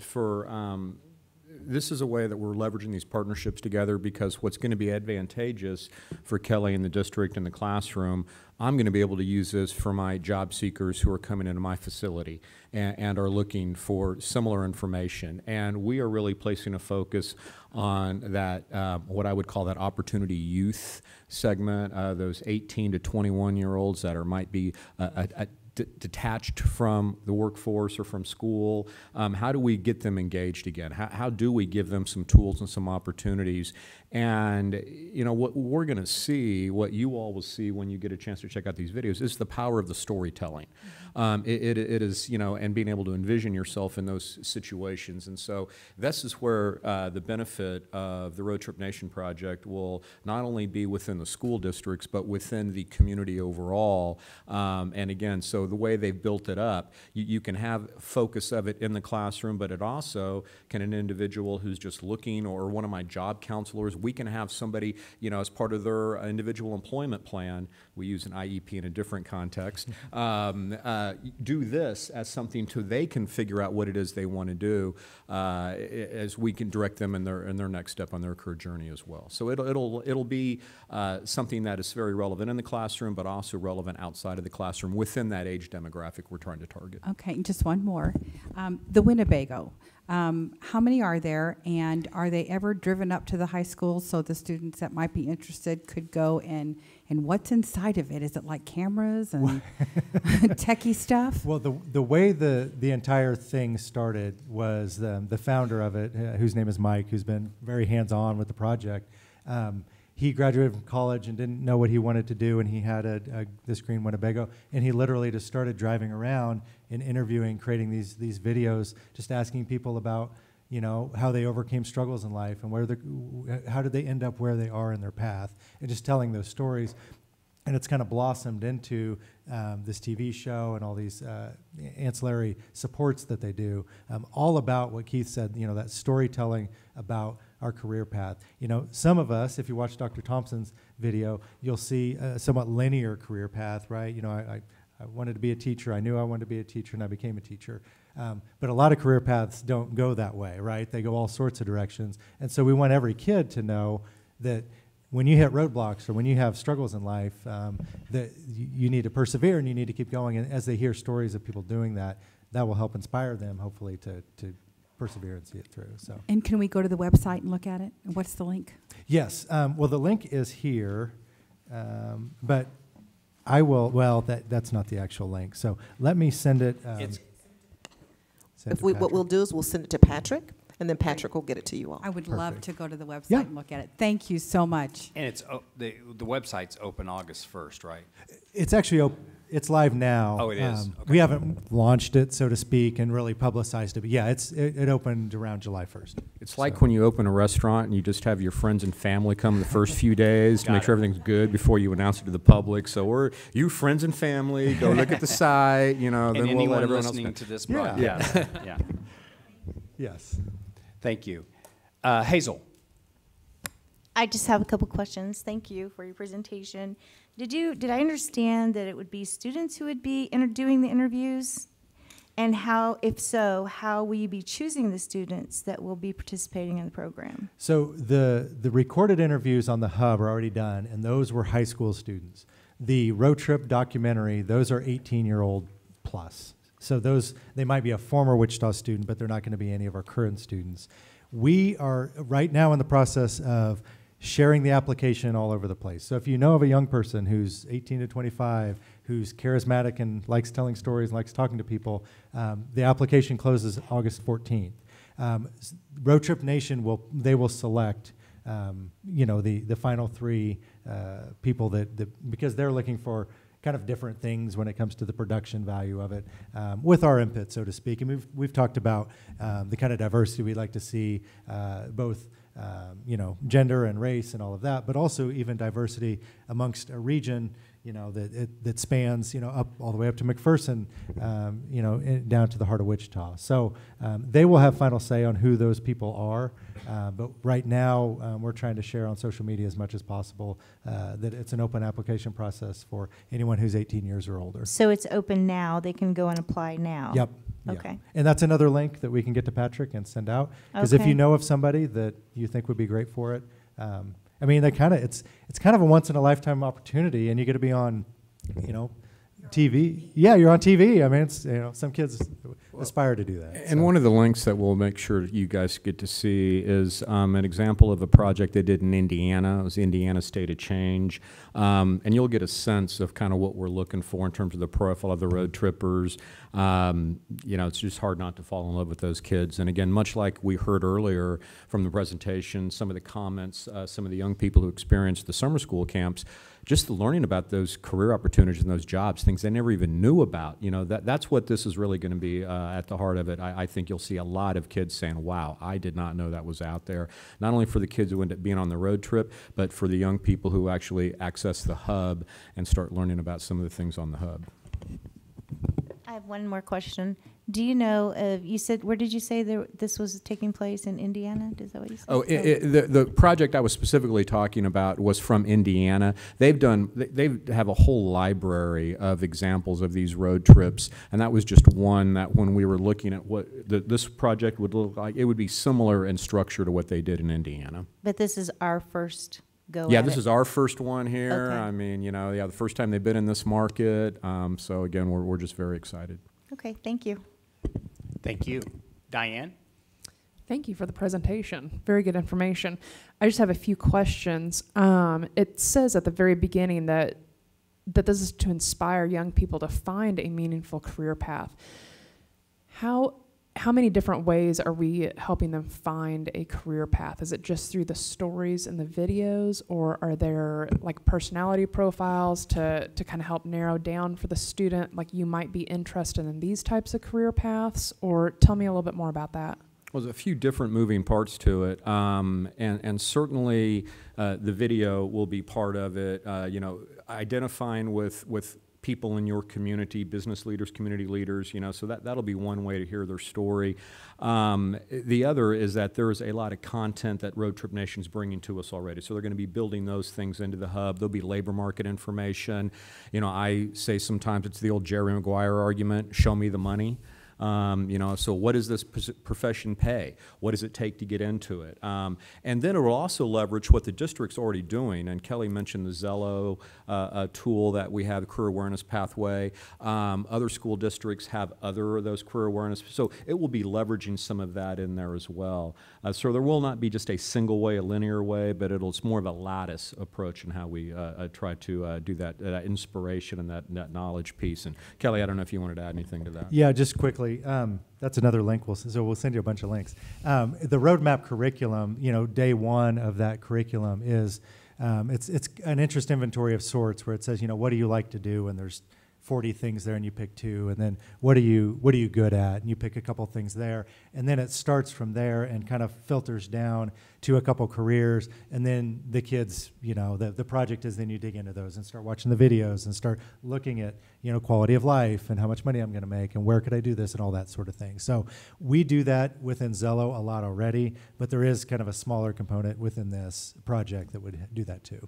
Okay, very good. And then how many different videos are going to be uploaded to our website? Is this going to be a revolving thing where there's constantly new videos being uploaded all the time, or? Well, we're somewhat unique in Wichita that I think we're the first group that's done both the hub and the road trip together at the same time.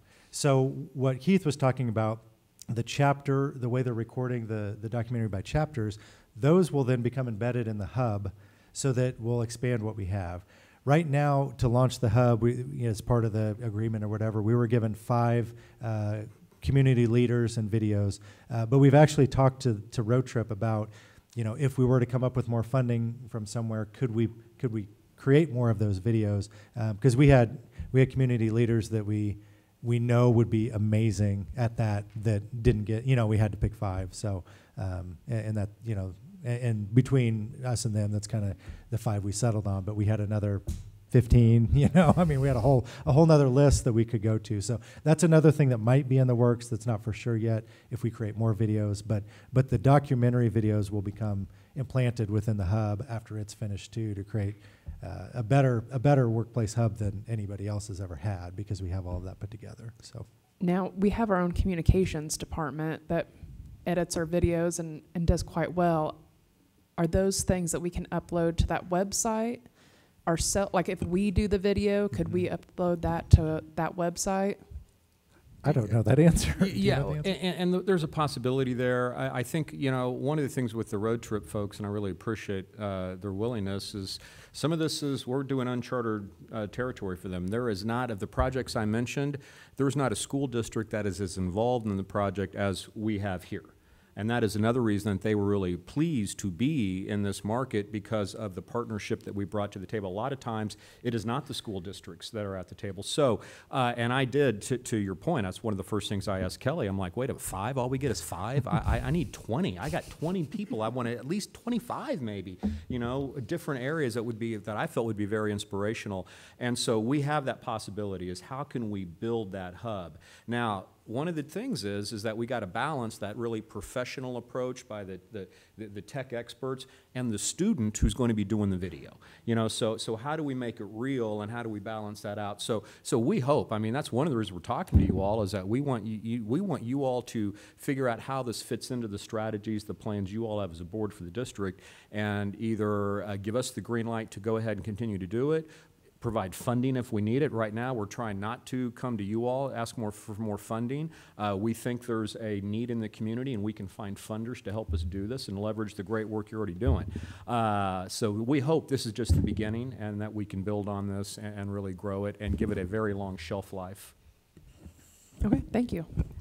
Cheryl, do you have any questions or comments? I just thank you very much for the presentation, and I guess I've been sitting here thinking I'm dreaming big. I have to turn my mic on, sorry. This is a project where it's kind of very much a win-win, because it's our business community who want to produce workers that they can immediately take into their companies and use effectively. And it's us trying to provide the kinds of things that students can do.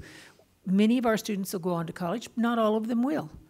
But that doesn't mean that they can't find good, well-paying jobs within our community. So I think the more opportunities we take to explore this, and I realize that the video itself is a national company coming in and doing it, but that's really kind of a piece of it. We really want to build and continue to have this relationship with our community, because I think that's what helps our kids and it helps our businesses in our community, and we all gain and grow because of it. So I'm excited about this. I'm anxious to see it, see how it works. But I still say the work that we're doing within our school district and within our community with our businesses, that really is a unique piece, and we really don't want that to go away. So thank you, both of you, for your hard work. Yeah, it'll build on that. Let me just, another point we didn't really bring up. We haven't talked about the post-secondary angle, but for Wichita State University in particular, they're recruiting all along the I-35 corridor. We want to get these videos in classrooms in Oklahoma City, in Fort Worth, in Kansas City, in Minneapolis, to demonstrate what's going on here in this region, these educational opportunities, the career opportunities, to your point. And so again, this is a place where we have different benefits to this project by different partners.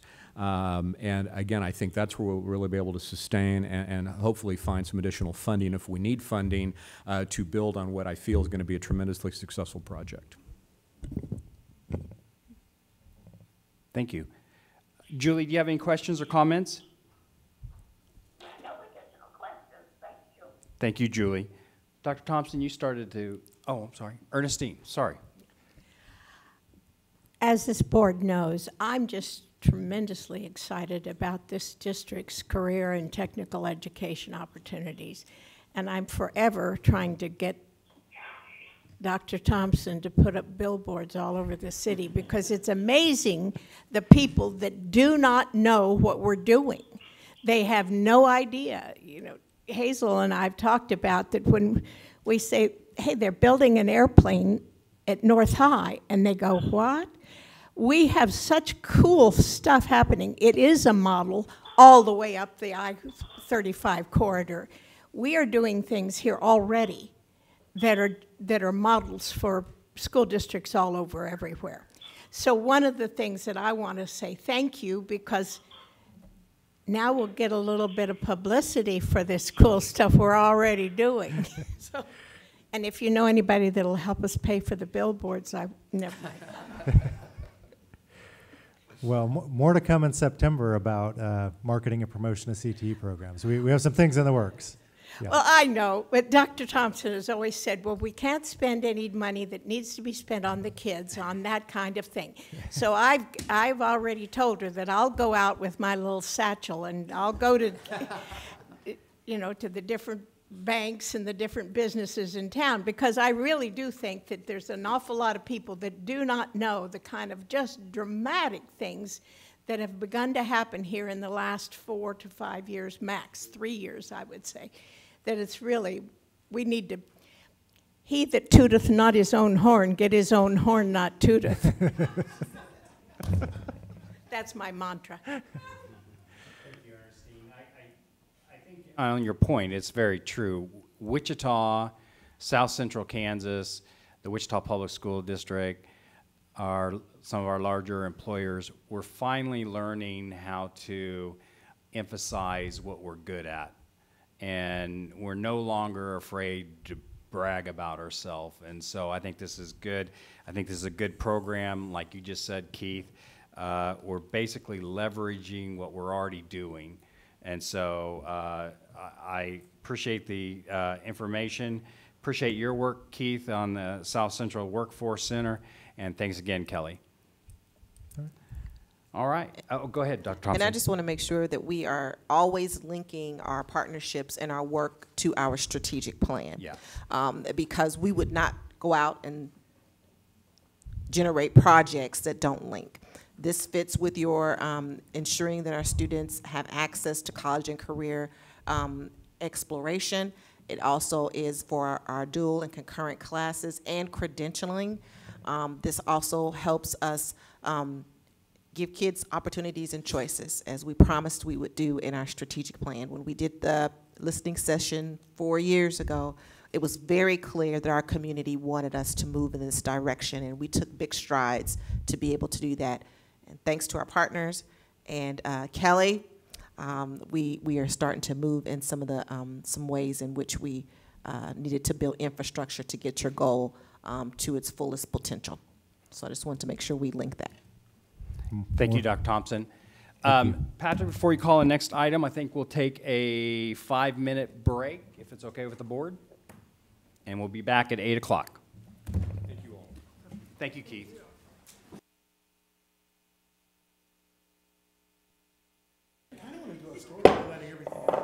The school board is now back in session from their break. Patrick, next item, please. Next item, consent. I am going to pull D5, which is the East High Science Wing project. Diane, do you have any items to pull? I do not. Ernestine? I do not. Julie, do you have any consent items to pull? Nothing to pull. Kathy? I do not. Ernest, I guess two Ernestines. Sorry, Cheryl. Hey, it's okay. You can call me Ernestine anytime. It's No. fine. Cheryl? I have nothing to pull, thank you. Hazel? Yes, I'd like to pull D1 and 7. D1 is the adult ESOL students renewal, and I'm sorry, what was the second one? Rainbows. 7, Rainbow United. Okay, thank you. I move that we adopt the consent agenda except for D1, D5, and D7. I second. Moved by Stan Reeser, seconded by Kathy Bond. We'll do a show of hands. All those in favor, raise your hand. Julie, how do you vote? Yes. Motion carries 7-0. Okay, on D5, Dr. Thompson, I was wondering if you'd be prepared to give the board kind of a quick update, since this is a very large ongoing project and a very necessary project at East High. I was wondering if Luke or any of your staff could give us kind of an update on this project. Absolutely. Mr. Newman is here, and I also would like to recognize the principal in the audience, if you would wave so that everyone knows, and thank you for being here to support us this evening. So without further ado. Oh, there's Luke right there. Luke Newman is available. We're here to kind of just give you kind of the scale of what's going to be happening. And you have some slides for us? Yes, sir. Okay, wonderful. All right. Thank you. I appreciate you being prepared for this. Yeah, Go ahead, I Luke. was really hoping you'd pull this, so much Good. so that I put the presentation together for you. Thank in you. advance. So good evening, Dr. Thompson, President Reeser, and members of the board. I'm Luke Newman. I'm the Director of Facilities, and I'm here to provide you with a brief update on East High School, the Science Wing, and present the final guaranteed maximum price for the project.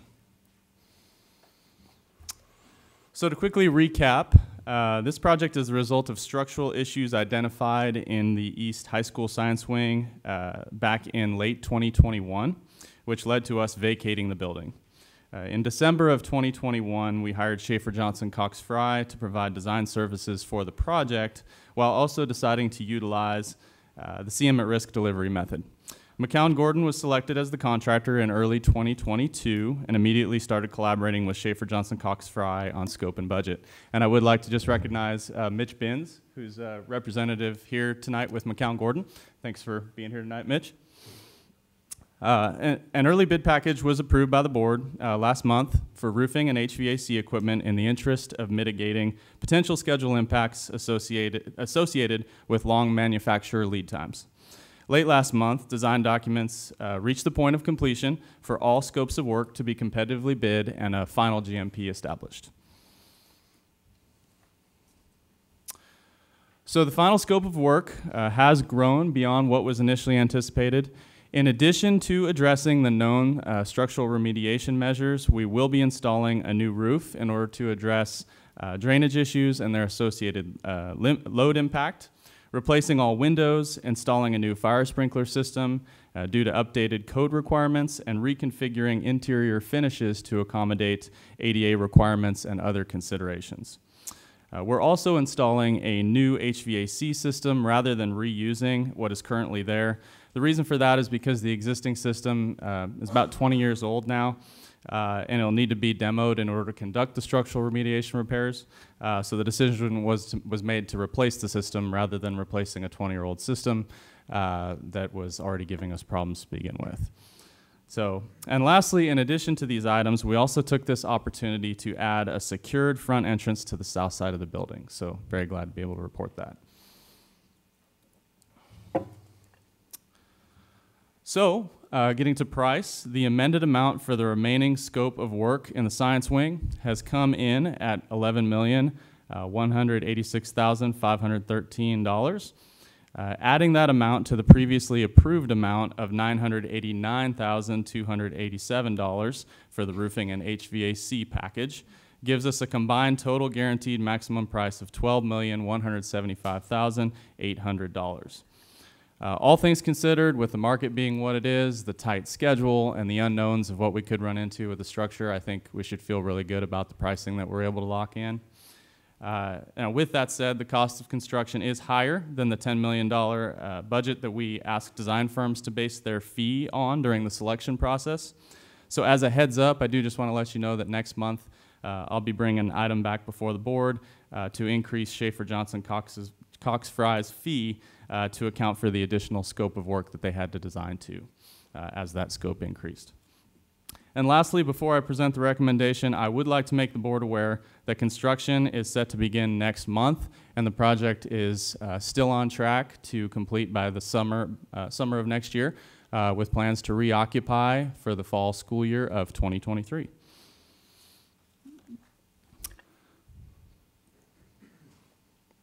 Which brings me to the recommendation. It is recommended that the board approve entering into an agreement with McCown Gordon in the amount of $11,186,513,000. Did I say that right? $11,186,513 for guaranteed maximum price number 2. Susan should be presenting this slide for me. This will bring the amount contracted with McCown Gordon for construction on the East High School Science Wing project to a total and final guaranteed maximum price of $12,175,800. Are there any questions?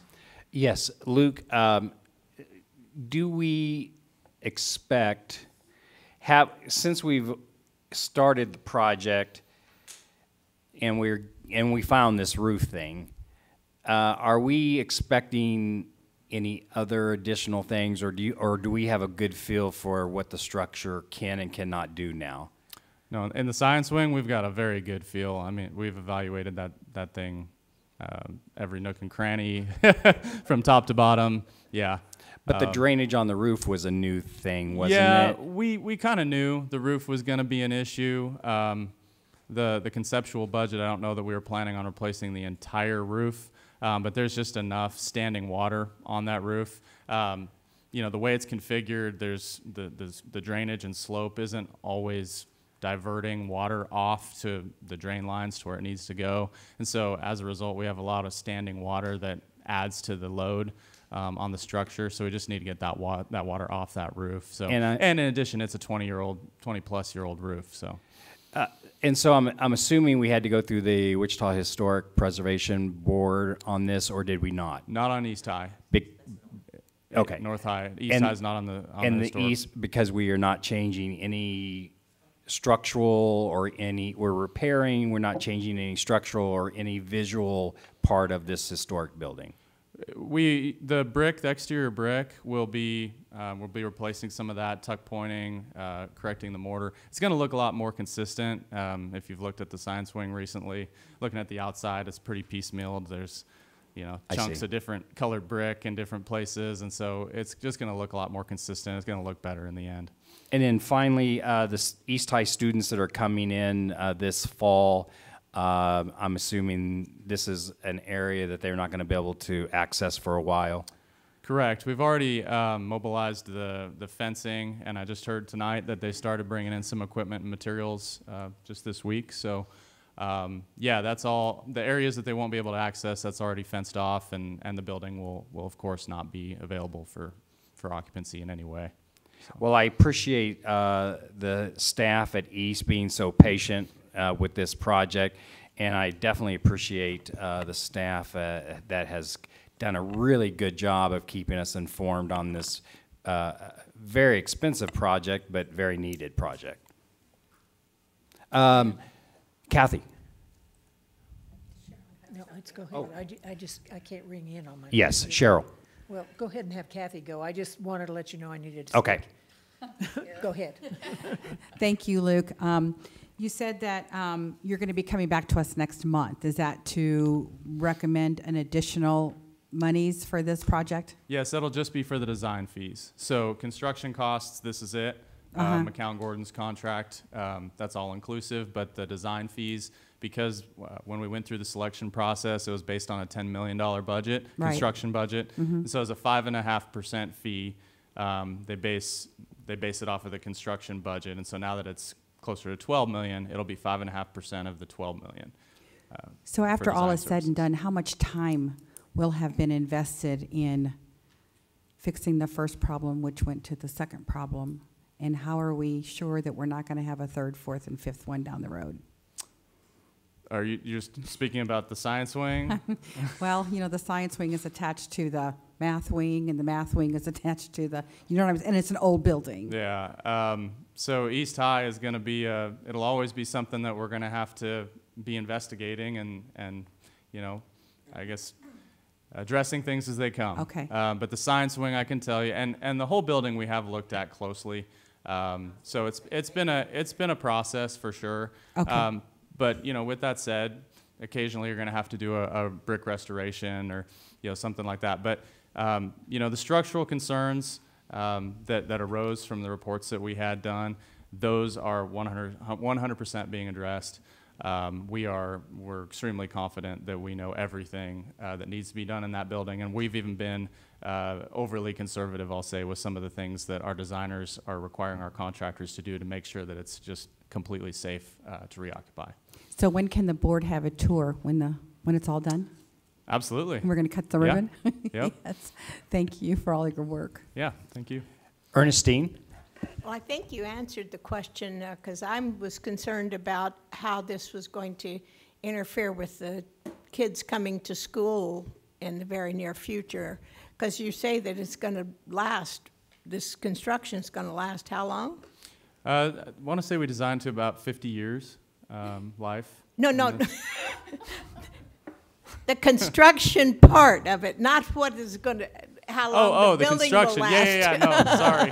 How long are they going to have to, it's sort of, remember, Kellogg has been going on for what, 60 years now, the building, so how long are we going to be building on East? Yeah, it'll be a little less than a year. Okay, and in this period of time, you have worked with the staff and the principal there so that we know that the kids can go to school there this fall and be okay, and our workers can continue to do their thing. Oh yes, absolutely.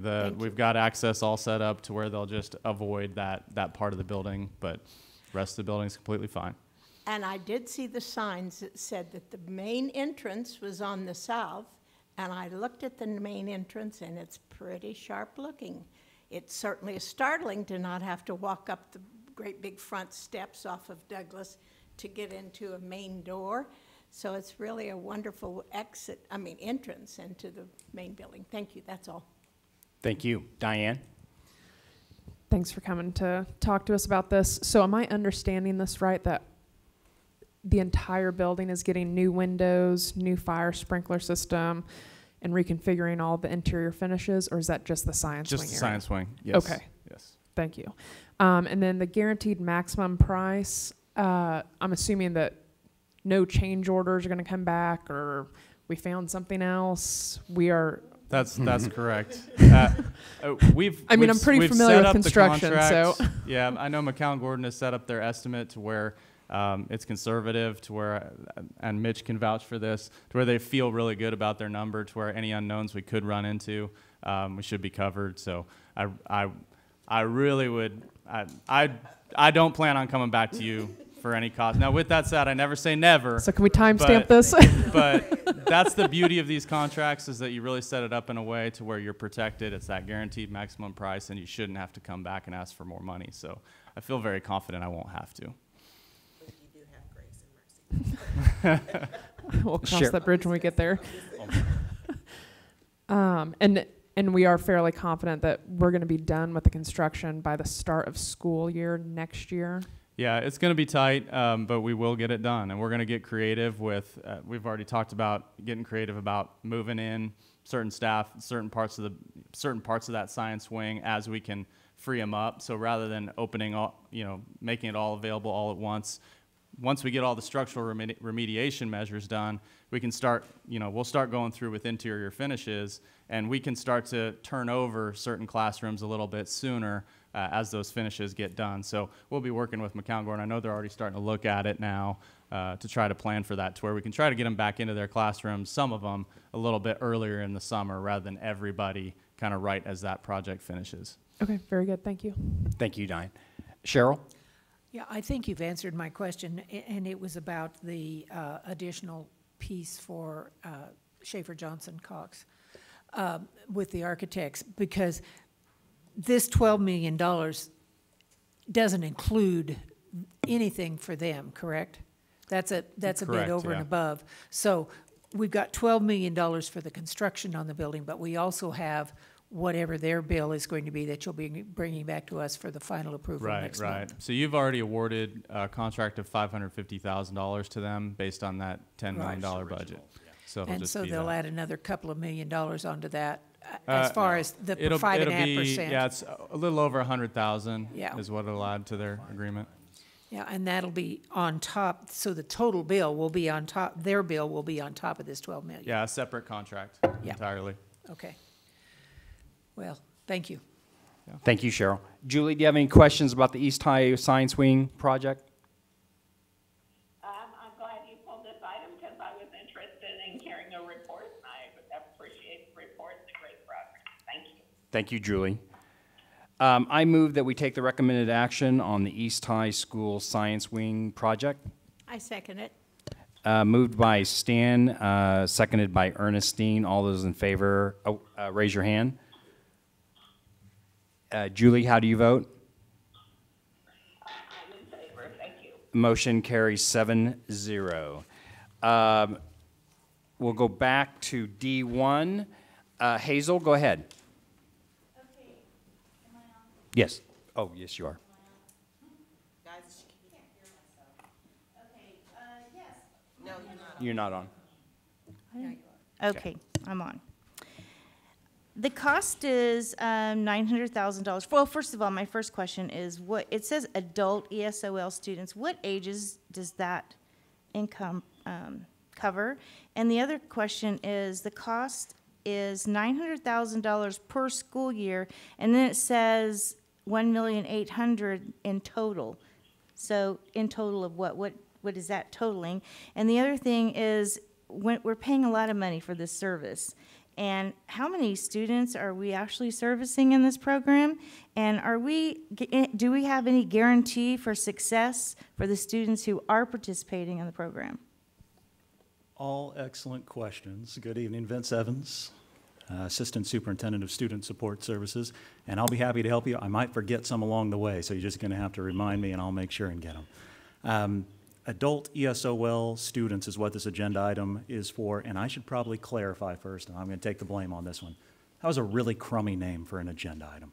I would have just gone with adult services if I had to do that once again, because what we have is a program that serves adults, and it also has an ESOL component to it, so anybody who needs second language instruction gets some help. But this is not something that you have to be an ESOL student to receive. A native English speaker can go to this program. One of the questions you asked was about age, and What we have to rely on here is state statute. This isn't a program we do just for fun because we enjoy it. This is something that we're required to do. It's state statute 724348.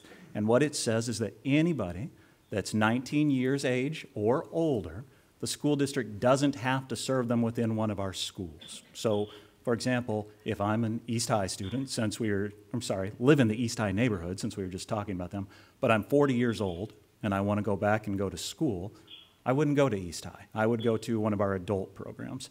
And that's what Orion provides for us through this programming. Now, you asked some metric questions, and you asked about money, the funding as well, if I remember. So that in total question is a good one. What we have is a 2-year agreement here. So $900,000 for the first year, $900,000 for the second year, and in total, $1.8 million. So that's what we're approving tonight, we're not actually approving $900,000, we're approving a total of $1,800,000. Correct. We're asking Okay. you to approve 2 years' worth of funding, $900,000 each year, $1.8 million in total. You asked about student population as well, and please let me know if I'm forgetting anything or leaving it out here, but there was, these numbers have been up and down throughout the pandemic, and Susan Willis can help me if I mess any of these up, but we've seen them go down to as far as around 200, up as high as 400 over the years, down during the pandemic, and now back on the rise. So I asked a former colleague of ours who currently runs Orion, Dr. Brad Pepper, where their enrollment stood at the end of this school year, and he said that they had 267 students enrolled at last count, and that they had 18 graduates of the adult ed program this year. Okay. So are you saying, is this equivalent to GED? Is that what this program does? Is this a GED program or? No, ma'am. This is an actual high school diploma which students can return to get if they so desire through that state statute. A GED would take I would say a lesser degree of work. This is going back and getting all of your actual high school courses and completing every one of them, just like a student would do at East High. And is the $900,000 a year, is that a flat fee, whether they have one or they have 200 students that they're servicing? It is a flat fee, and we do receive base state aid per student, just like we would for any other student in this district. So you can run the math and see what 267 times that would be, for example.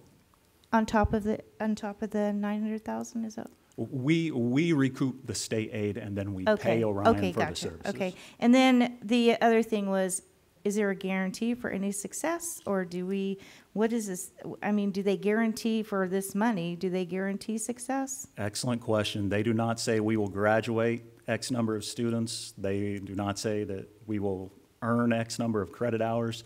It is on us to decide whether we want to continue with that program, or if it's something where we're not happy with the services being provided and would like to switch to someone else or try to work it in-house. Okay, so is it imperative that we pass for 2 years tonight? Is that, I mean, we're passing for the next 2 years, right? This year and next year. That is the ask for this evening, yes.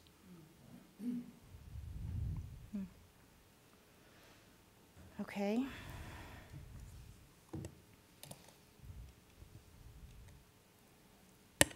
I think that's all of my questions. Diane? You said this is similar to a regular high school completion, so how long does this usually take? Does it just depend on how many credits each individual student needs? Absolutely, and the pace that they choose to go. A lot of them tend to do most of their work online, but they also have the opportunity to come to the physical site so they can move as quickly or as slowly as they so desire. Okay, and so we do get state aid funding for the students. Is that calculated under the same finance formula for regular full-time students? I'm going to tag in Susan Willis so I do not mess up any of the details on this one.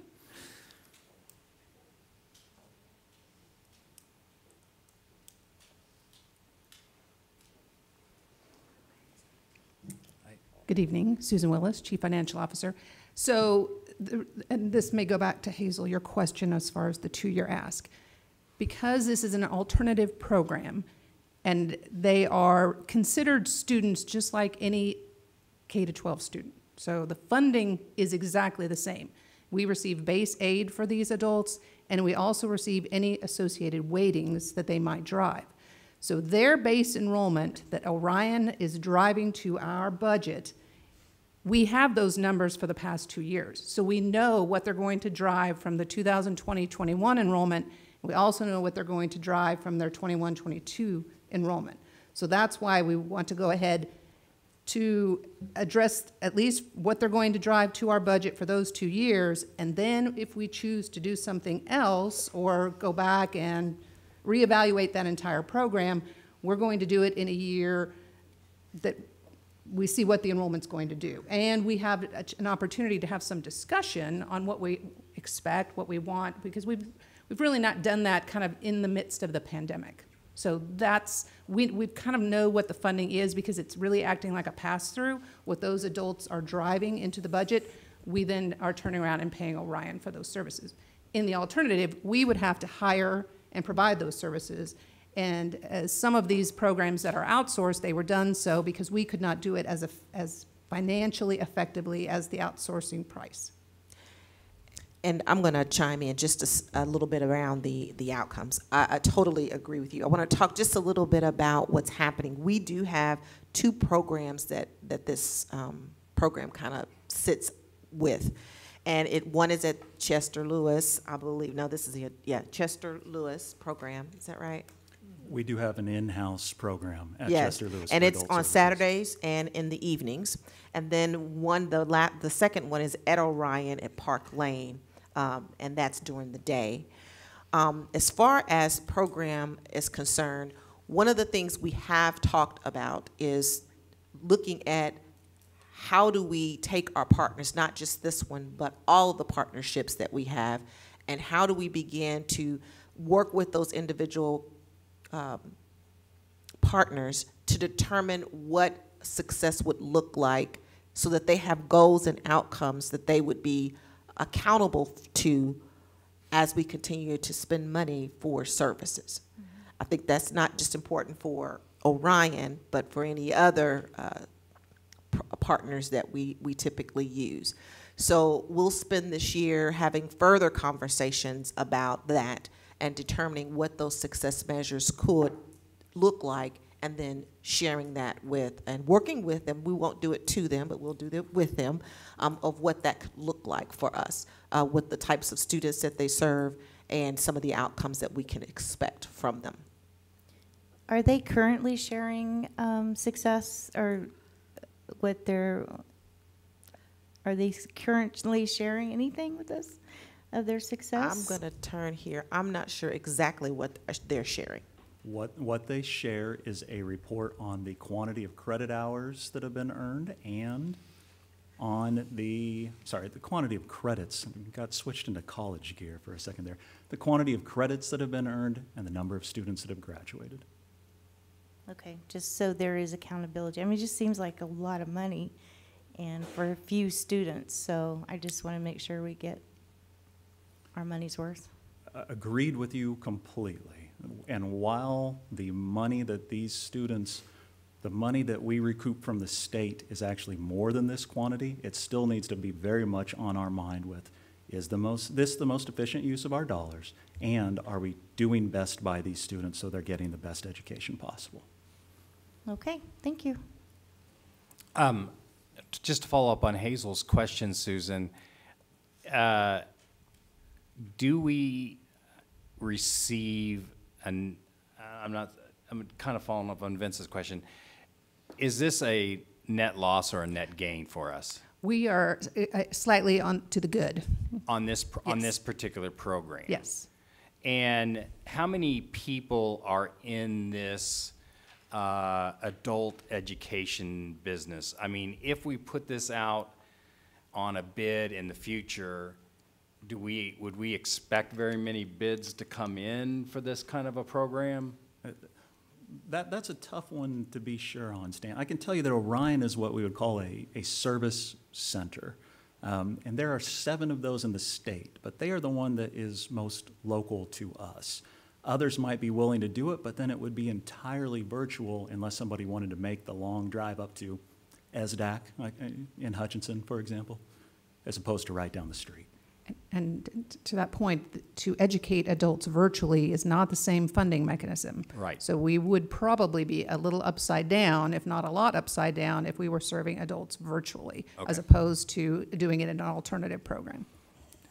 And just to kind of also add on the funding, if you take a look at the other item that you all approved, which is the JDF program, I believe that we do take a loss in that particular program. So while we may be on the good on the other, we're on a loss on the other one. So it kind of balances itself out, yes.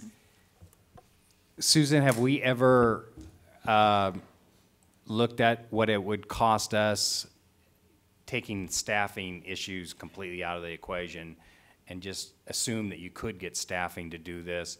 If we brought it back in-house, have we checked on whether it's still feasible to do the outside vendor? So we've not looked at it recently, but obviously when we made the decision, we looked at it very carefully. I think you'd have a couple challenges bringing it back in-house. First of all, it is a work at a different pace. So having staff to be available for all sorts of different hours, because a lot of those adults are doing evening classes when they can. So for us to hire and kind of make that work within our structure, that would be a little bit more of a challenge for us. The difficulty we have just in staffing in general, paras and those type of things, to bring back in-house another program and then meet the staffing challenges related to that. We looked at facilities. Initiative. We'd have to have a facility for it. So the rationale behind why it's outsourced, those are still valid, but we certainly we'll revisit those numbers as we kind of look at those outcome-based decisions that we want to look at for this next year. Ernestine?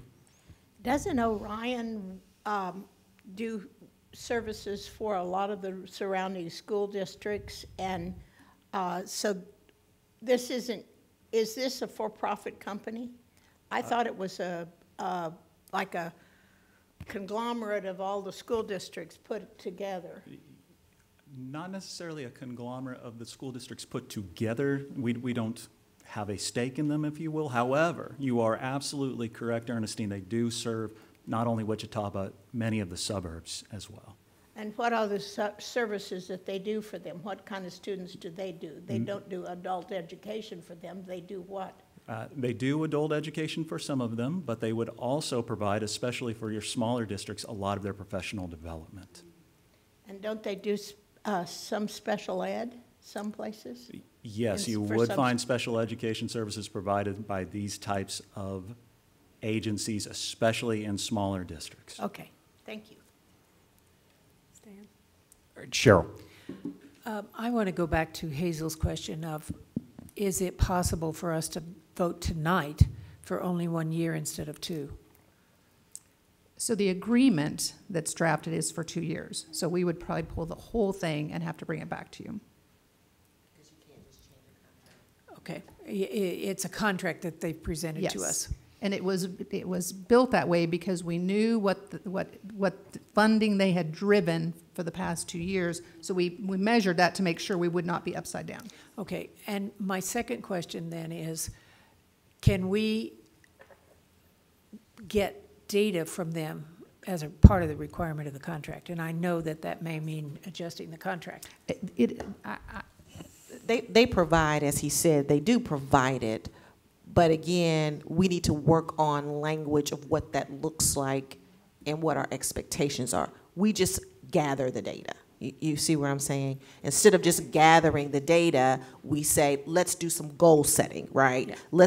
What are you able to provide us as an outcome for the services that we're asking you to do for us? It's a different kind of a conversation than what we've had in the past, and we talked about that we've talked about that for like the last some years, and then we got distracted. But we're not distracted anymore. with other things. So we are ready to have those conversations, not, like I said before, not just with this, but with every other partnership that we have. We should not just take the data and say thank you. We should talk about what the goals are and how we're moving forward with the outcomes that we would like to have happen. Right. Because they could be with adults. You've got adults that have got 2 credits that they have to get to graduate, and you've got adults that have got 20 credits that they need to graduate. That is correct. And so it's a little bit like state assessments. We'll have children at the level 1, we want to move them to level 2 and then to level 3. But we do. But we need the data that says, here's where they came in, here's what they've done.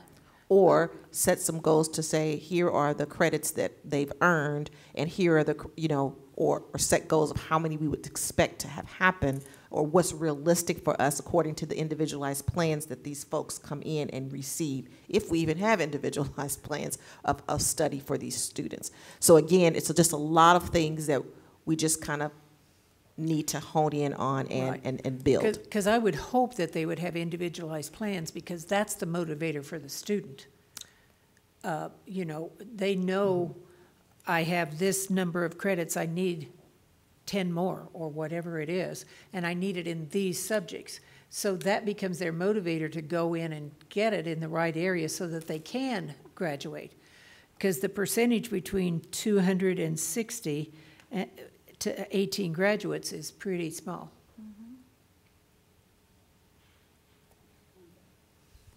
And that's what we need to talk about, is what is it that you can produce so that we can determine whether or not this is the services that we want to have our students have, and if not, then are there others, or what should we do in order for this population of our students that we would like to, how we would want to move forward. So it's just a lot of processing. Stan? Ernestine. Are we paying for the past 2 years, or we're just using the past 2 years as an estimate for the coming 2 years? We're using the past 2 years of enrollment, and it's not an estimate because we know what those numbers are, to determine the funding mechanism for the next 2 years of the contract, because we know what those students actually will drive to our budget in 23 and 24. Does it foul us up at all if we put this on pause and let you come back to us and talk about a 1-year contract as opposed to a 2-year contract? We do have a state statute in place that says we have to have these services available. So we would have to be ready to go for the start of the school year. If I can throw in just a word of advice, it's a tremendous amount of money. However, Ms. Willis made this calculation based upon down numbers during COVID years, and I feel strongly that the numbers are going to go up, and that could work in our favor. If we reopen negotiations and take it back to the leader of Orion and say we want to talk 1 year instead, I have no guarantee that I'm going to bring back a figure of $900,000 for the next round.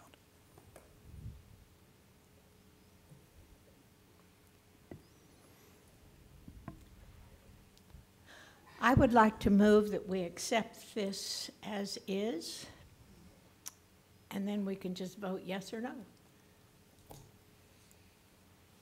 And well, go ahead, Diane.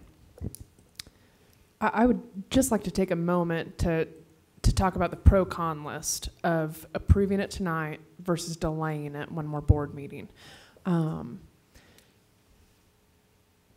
Because if we delay it and try to go for a 1-year contract, you're just saying that the price may go up.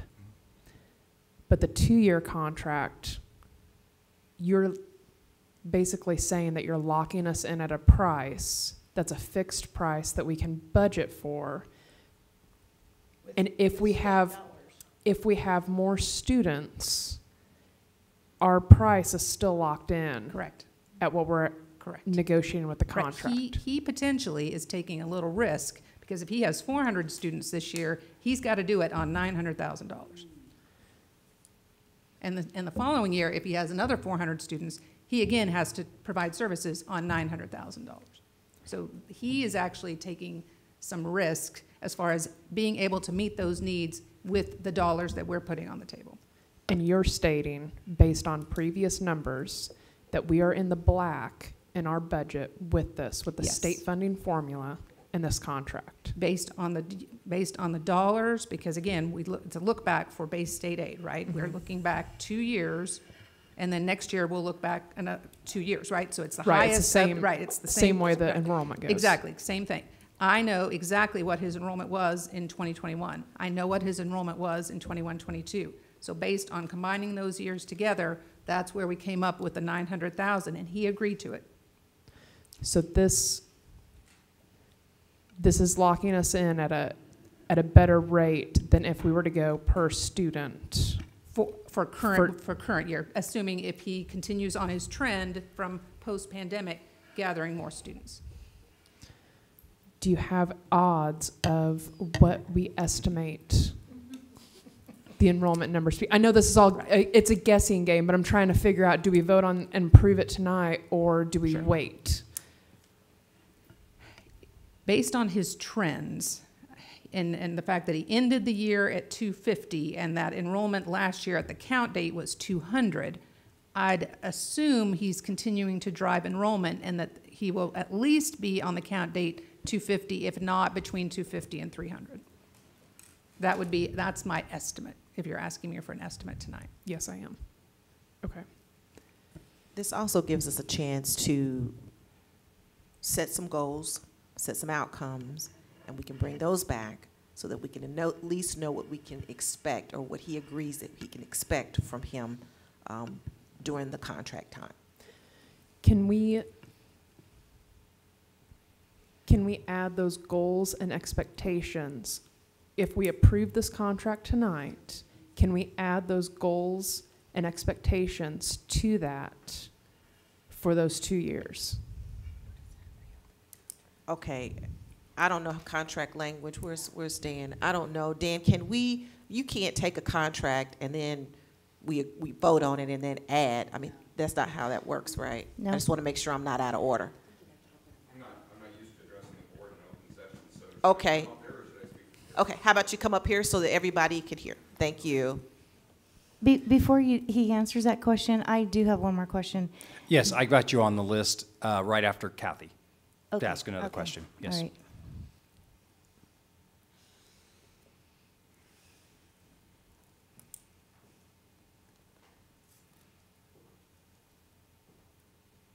I have sat through enough of these that I ought to know the protocol by now, but I don't.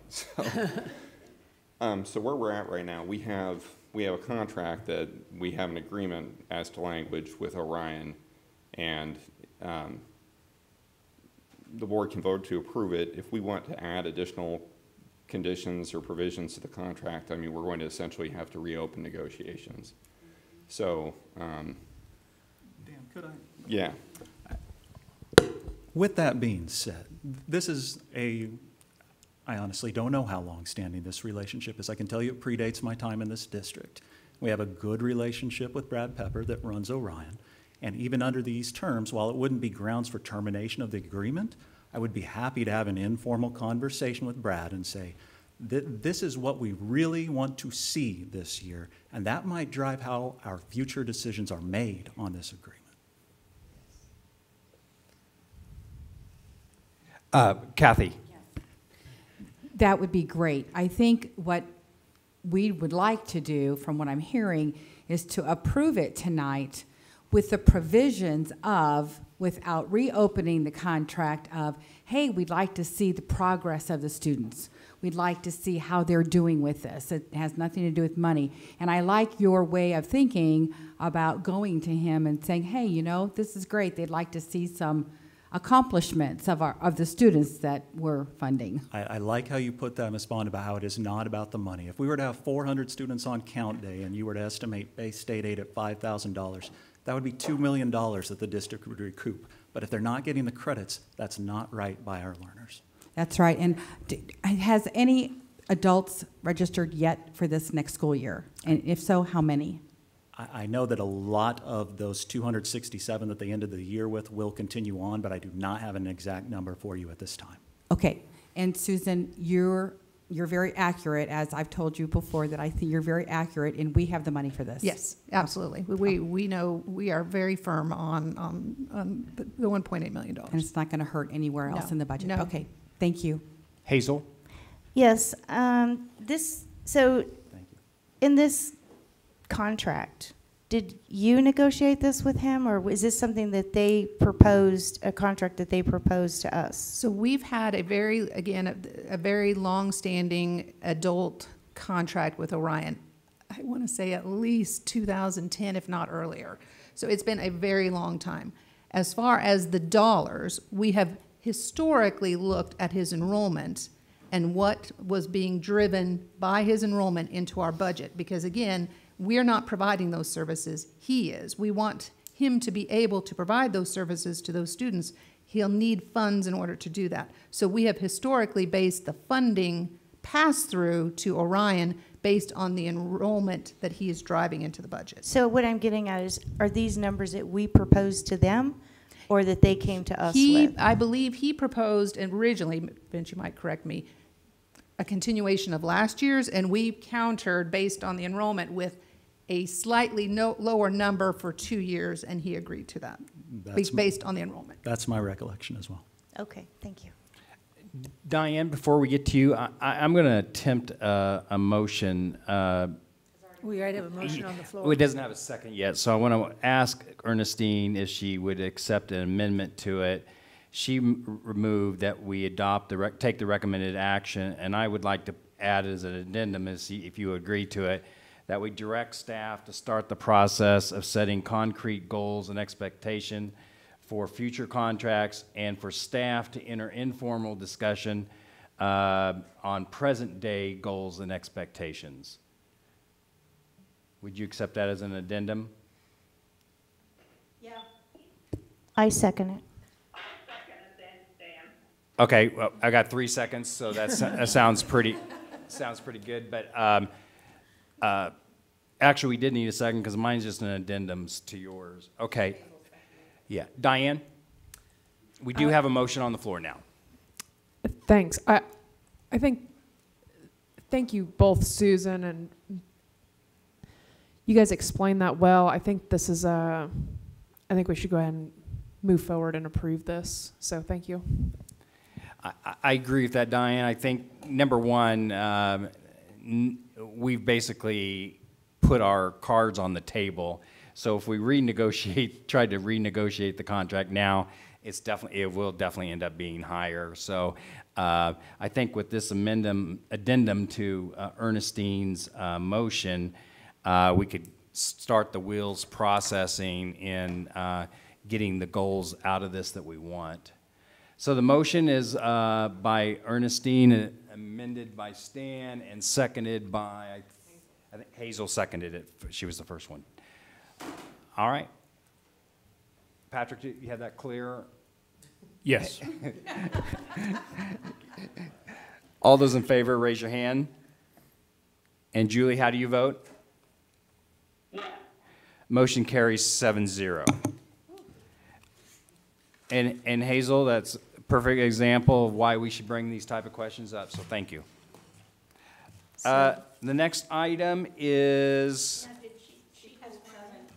yes, that's what I'm saying, D7, Rainbows United. Hazel? All right. Again, it has to do with Rainbows United, and how many students are we serving in this program for $200,000? All right, once again, Vince Evans, Assistant Sup of Student Support Services, and I would be happy to provide you some more information on Rainbows. This is another organization that we sometimes outsource services through. Again, another long-standing relationship. As Ms. Stabler pointed out, the current contract calls for services up to 100 students, and this is the opposite end of the spectrum. This is for our youngest of youngest students, 3- and 5-year-olds. It's typically students who don't need a full or half day of pre-K. They just need certain elements of their day covered. More intensive needs like physical therapy, occupational therapy, speech therapy, often provided in a home or daycare type setting. And while we would definitely like to see that number back up to 100 in the future, it did dip down during the pandemic. And there were a range of students last year of approximately 40 at a low point, 75 at a high point. So what I did was, when visiting with the outgoing and incoming CEO of Rainbows United, discussed this concern, and we talked about how we can make sure that we are expanding our reach, and they are going to be helping us out with some other areas where we have a need to get back up to 100 students for the upcoming school year. So again, we pay $200,000 whether we have 1 or 100. That is correct. So it's in our best interest for them Absolutely. to up the number. Yes, of students I that would they like it to service. be. How do they reach the students that they're servicing? Because if you're talking about 3 to 5-year-olds, a lot of those aren't even in our radar yet. We get to assign them through what we call our ECHO team, which is our Early Childhood Outcomes team. Great place to go visit sometime. They are located over at Chester Lewis, downstairs, and they will test students that parents bring in from the community that they are wondering, does my child have a disability? Does my child need extra services? And they are the ones that assign Rainbows as needed to help out with said needs. Okay. All right, that's all I have. Thank you. Ernestine. Did this include children with autism? It certainly could be, yes. Do we have any other, like we're not Heartspring or anybody like that we're dealing with autism, or is this only Rainbows that we're dealing with the early childhood? We have worked with Heartspring on and off in the past. We do not currently have any students that the district is paying for to be served through Heartspring. Okay. All right, thank you. Kathy? So you mentioned that there has to be 100 students, and in the last 2 years, we've not yet reached 100 students, correct? Is that what the contract states? That Just to clarify and make sure I'm understanding what you said, 100 is the cap. So we could serve 50, we could serve 75, we could serve 100, but Rainbows is not going to serve 105. Does that make sense? well, what does the contract say? Does the contract say that it has to hit 100? No, it says Rainbows will serve up to 100. students. Okay, and the numbers were 45 and then 75? 75 was where we left the end of the school year. So And I how would lo- very I'm much sorry. like to see 25 more on top of that and get up to that 100 mark. And how long have we been in contract with Rainbows? That far, far predates me. Okay, it predates. But I would be happy to dig back through No, the records that's to find out if okay. you want. I trust you. I'm wondering if, Hazel, would you be willing to take the time to go over to, regardless of how we vote tonight, go over to Rainbow and just get FYI for, gather some information for the board? It's on my calendar. Okay, good. I know Hazel will get to the bottom of whether or not this is what it takes to get up to 100. Because I think, you know, what we hear through the grapevine is they are also struggling with staffing as well. So that may, and with the pandemic, that may have been what affected it to fall below 100. So, okay. I have one last question. Yes, go ahead, Hazel. As with the other contract, do we have any, are they reporting any kind of success in their program to us as well? Yes, they send us data each month, and it includes what type of services they provided, the students that they've worked with, and we inherit everything they've done because they are also in charge of those IEPs while they are working with the students. So when those students become of kindergarten age, they turn over all of that information to our staff, who are then the case managers. Oh, that's good. Okay, thank you. Any motion on this? I move that we accept the Rainbow United contract of $200,000. Second. Moved by Hazel, seconded by Cheryl. Ernestine? I'm just kind of uncomfortable that we don't have some involvement with some of the other agencies and get some more feedback from some of the other agencies. I realize that we're at the last minute, and so that's the sort of thing I would like to suggest that in the future years that we maybe look and see if there's some other agencies. Yes, that we can. Well, specifically, yes. Diane? Yeah, I think I'd like to clarify, Ernestine, what you're saying. I like the long-term partnerships that we have established with people, because they are in our community and everything. I think what I would look for more is more outcomes, more measurements. That's what I'd prefer to see. Yeah. And I think Hazel would be willing to bring up that issue when she goes to visit with them, wouldn't you? Yes, I will. Good. We do have a motion on the floor to approve this item. All those in favor, raise your hand.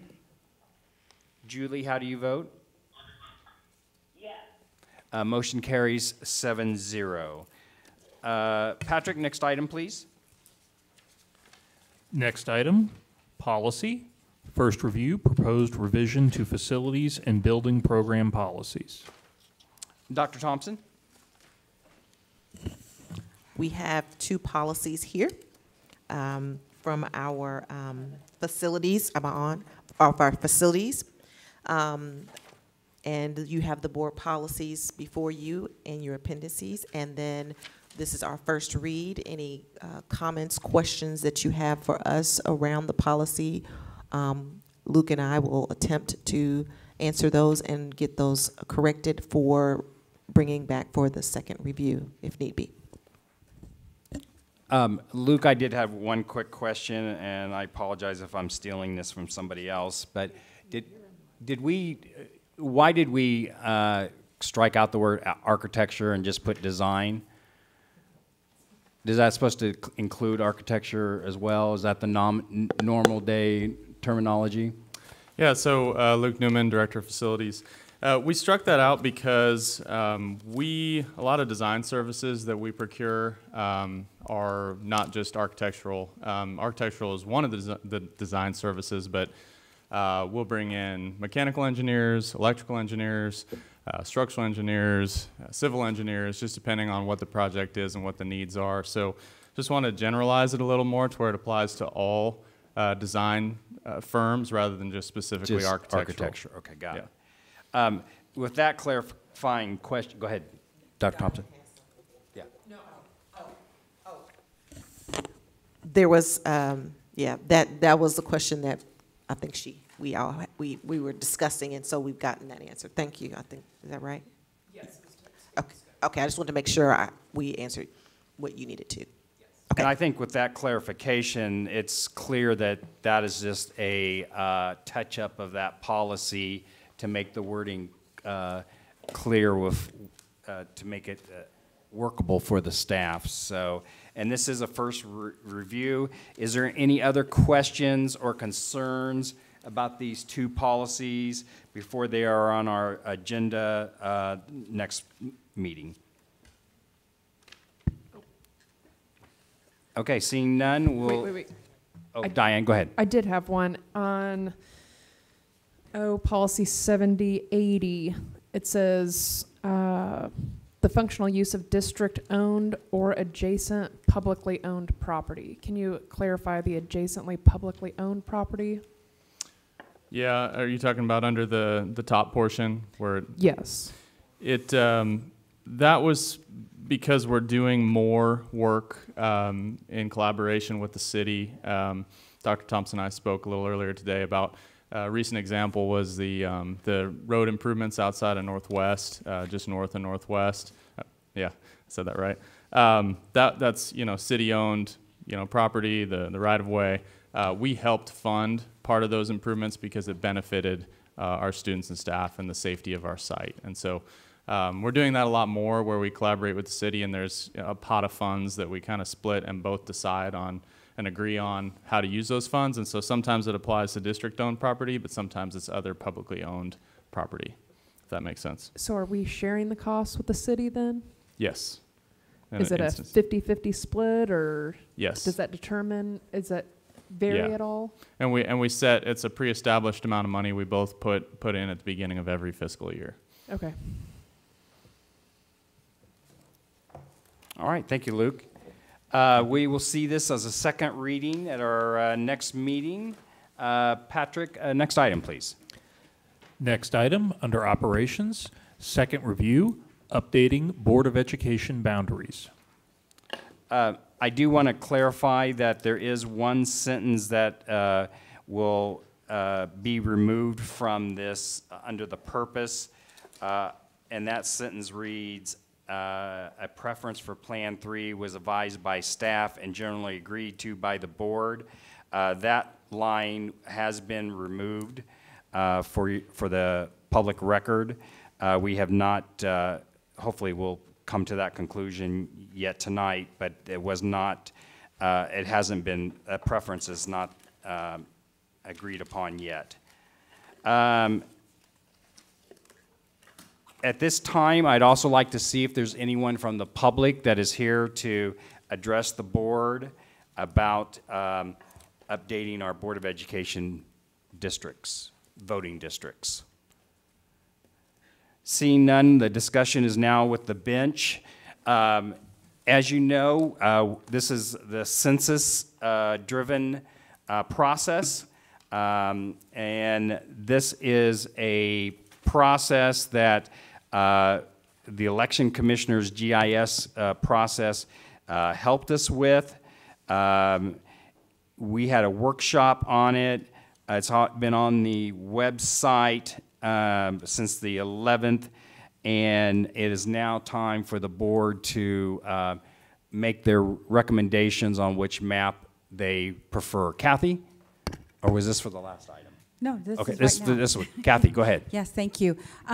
We gave this to the public for 2 weeks to respond, and we've only gotten 4 responses.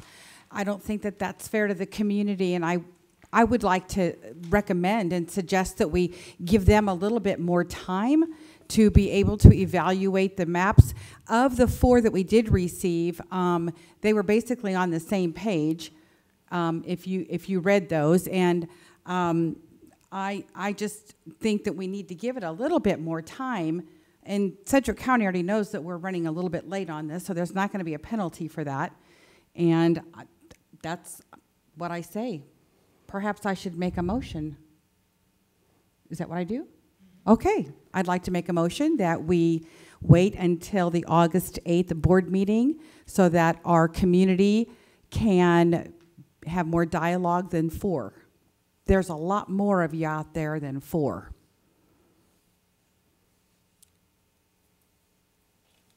Motion fails from a lack of a second. Unless, did I? Yeah, I have a question. Yes, go ahead. So we'll leave this motion open then, Kathy. Yeah, I just want to clarify something. Okay, so if we tabled this, typically, what is the number of people who typically respond to requests that we have online? Is 4? I know 4 just seems to me ridiculous. That's actually how I was going to answer Kathy's question. Was if there is a big problem with a map, you will hear from hundreds of people. And then I think that's actually a good sign that we've only heard from 4. And I think it also, reading through those 4 comments, I think there's 2 big points to be made. Number one, there was some confusion, and this gives us an opportunity to once again make it very clear that these maps do not affect school attendance areas. This is an independent, this is voting districts for local Board of Education members. And then secondly, the other big point on this is in today's environment, there is so many ways to reach a public official on an opinion that I think if you talk to anyone with the city, if you talk to anyone with the county, they also struggle with getting people to come to their meeting and address them on a certain issue, because it's so easy to send us an email. The two comments I received directly was the fact that they appreciated how straightforward our process was, and that our maps are drawn strictly from the numbers. And luckily, we had a small process to go through with only one district being out. And the only other thing we added on was that we wanted to attempt to try to put high school in each district. So in your opinion, if we extended it to more time, that it wouldn't really make an effect? It wouldn't affect the way that we would Not a see this? substantial effect, if that makes sense. Kathy? I'll withdraw my motion. I would like to say something, if I might. Sure. Okay, I need clarification for the community as well as for the board to clarify and verify that there are no minority precincts that are being divided in these redistricting and these remapping things. That's critical for me, and we really do need to be very careful that that is not happening. And I want proof that that's not going to happen, and that could be another reason why I want to put this out until August the 8th, so we have time to be able to look at that. I've not received any information about itemized precincts in the district. Before we try to answer that question, Diane? Okay. And I apologize, Dr. Thompson, could you explain what the AAA area is, what that phrase comes from? Okay. The AAA area is the area that sits where, I will just give some schools so that will make it easier for everyone. You would think of Gordon Parks, Spate, you would look for Buckner, Leoverture. That area of schools is where we're talking about. Chet Lewis sits in that area as well. And so when you look at your maps, whether it's any of them actually, where the lines are drawn, there is no line drawn in any area in that particular area. That's the first area. And you can look for yourself. The maps are present, and if you guys can see, I mean, it's not a line there.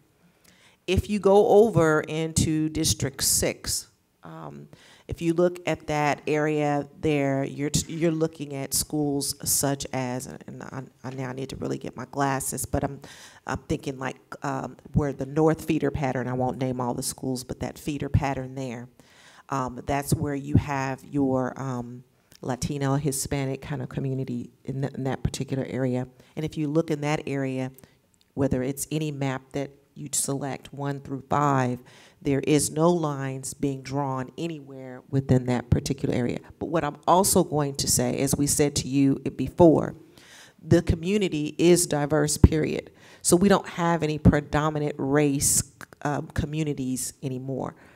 They used to be, AAA used to be predominantly an African-American community. You go in that community today, it is not as such. You go into Cloud, you see it's diverse, but it's not predominantly African-American anymore. So even though you're talking within that AAA area, we can still call it that, you're not going to see predominantly African-American. So even whether you draw those lines in there or not, it's not what you're going to see, as well as, but District 6, what you probably will see is a lot of predominantly Hispanic families, and that community has stayed pretty consistent. But not to say that it's not others that live there, but that is predominantly, and again, there's no lines drawn in that particular area. Okay, I want to thank you for that. I just wanted our community to understand that we're in compliance with the law, because that is law, that we cannot separate and break up those communities that you say are not much anymore. So I just wanted to make sure of that. And the ironic part of this is that you're actually trying to make sure that you're not splitting up neighborhoods that were more historical, congruent neighborhoods 10 years ago. When you look at it today, and then when you look at it 10 years from now, when the next census, that problem will be even less You may not, hopefully, as we become more and more integrated, you won't even have to ask that question. Diane. Thank you. As far as the maps go, right now the way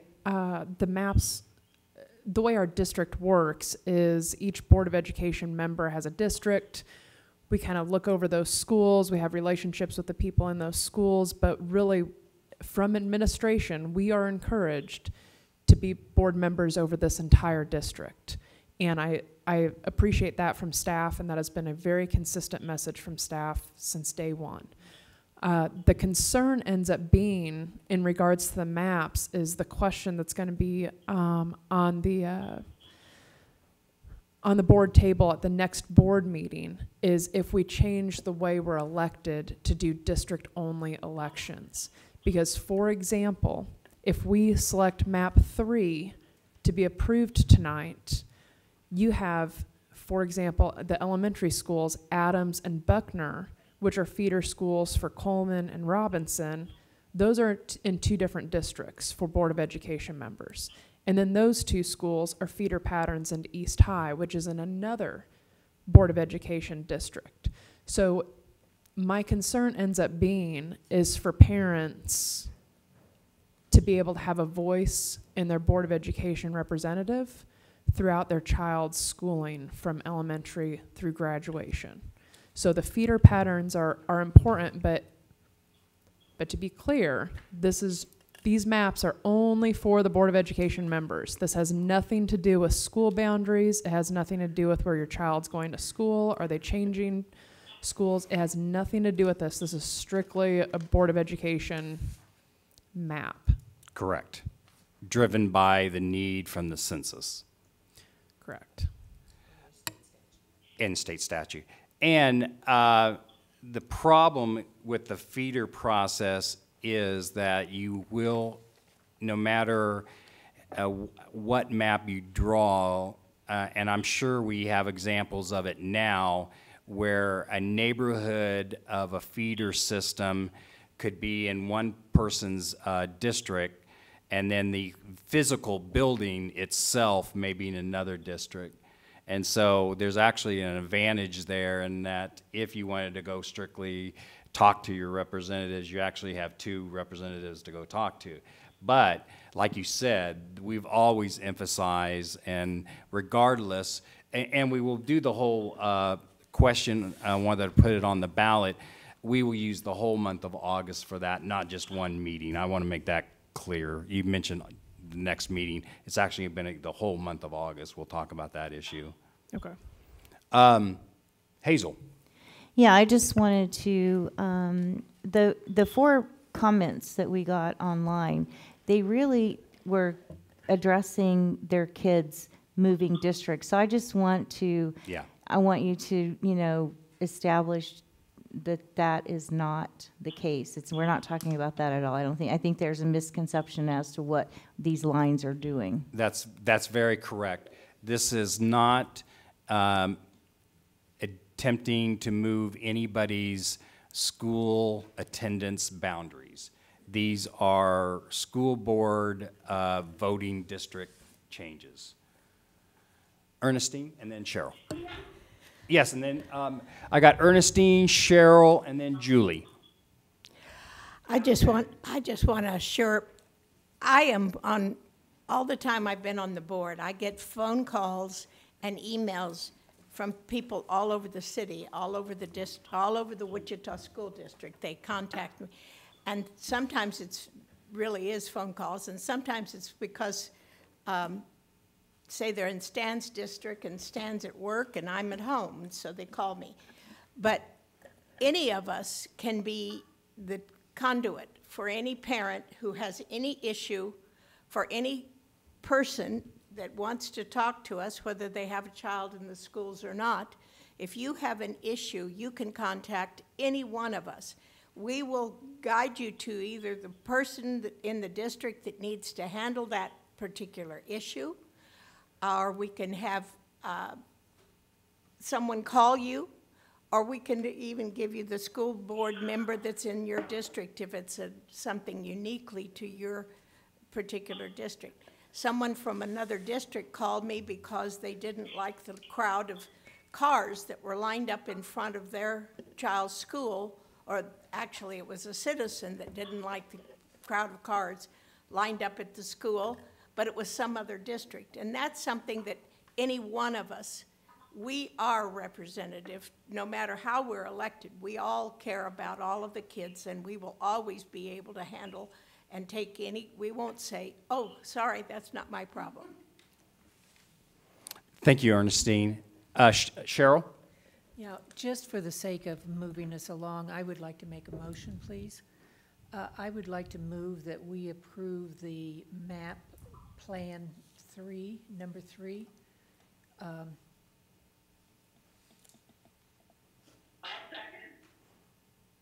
Okay, we now have a motion on the plan on the floor for Plan 3, and I think Ernestine, your comments is exactly why our process is so straightforward and streamlined, in that regardless of how these districts end up, there's only two things that are necessary, because all Wichitans, everyone that's in our school district, will always have access to all 7 of us.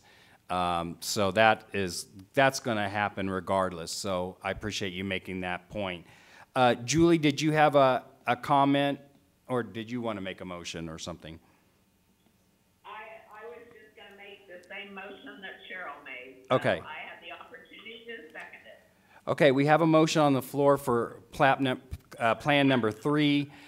Is there anyone that wants to make an argument for one of the other maps? I know only Plan 5 also includes a high school in each board district.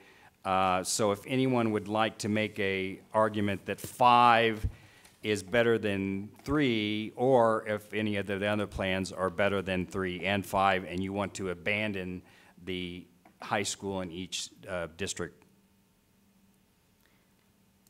Go ahead, Hazel. I just want to know why 3. Why 3? What is the argument for 3? Cheryl, do you want to? Yeah. District 3 really meets all of the goals that we wanted it to meet. So does 5 in the sense of a high school.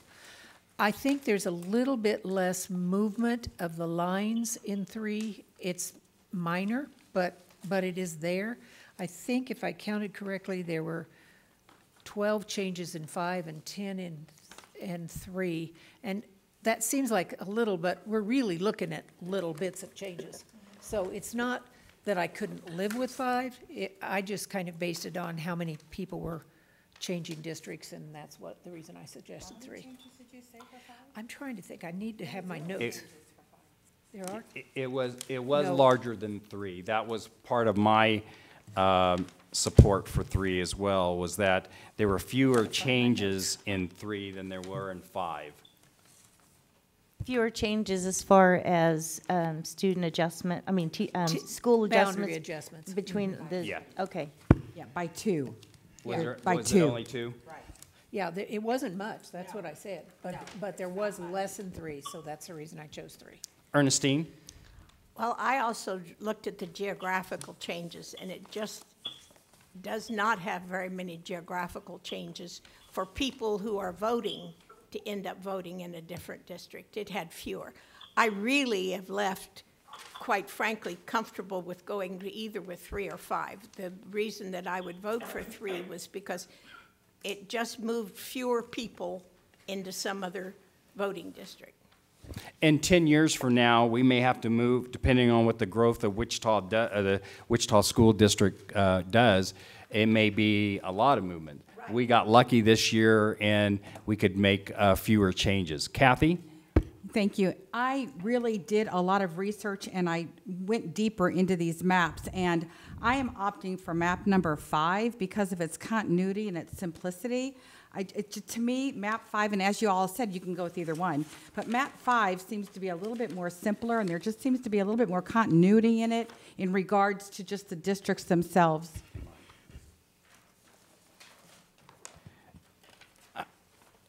And I guess this is a situation of beauty in the eye of the beholder, because I actually thought that it was more compact in map number 3, especially when you get into areas of 4 and 6, whereas 4 has to take a dive up into north, and District 6 has to take a dive into 6. I mean, compact-wise, map 3 was also what drew my attention. Well, if you look at map 3 on District 6, it takes a dive down south, and then District 3 takes a dive down south, cutting into District 4. And I think that in map number 5, without those, we're still in compliance with everything, and it's still very compact. That's what I was saying. Kathy, this is the area I'm talking about. The map that you are asking, that you're confirming is, I'm talking about this area here that dives into here, whereas map 3, Doesn't do that. it's straight across, it's almost a rectangle. Okay. And so to me, map 3 was far more compact. But, but map 5 meets the requirements too. Any other comments on which map you prefer? If not, we got a motion on the table to adopt District Map 3. All those in favor, raise your hand. Julie, how do you vote? All those opposed? I mean,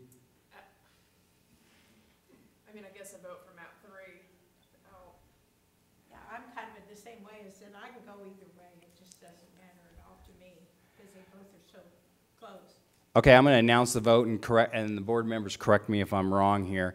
I have the motion passing 5-2 with Diane, Ernestine, Stan, Julie, and Cheryl voting for map 3, and Kathy and Hazel voting no. Is that, Patrick, you're giving me a look like? I thought I heard Julie say, I couldn't understand Julie's response over the phone. She said yes. Okay. Yes, I heard yes. Is that, does the board mind if I confirm that with Julie? Well, she just did. It is confirmed that she voted yes. So motion carries 5-2. Patrick, next item, please. Next item, under operations, resolution, Board of Education meetings calendar. Dr. Thompson?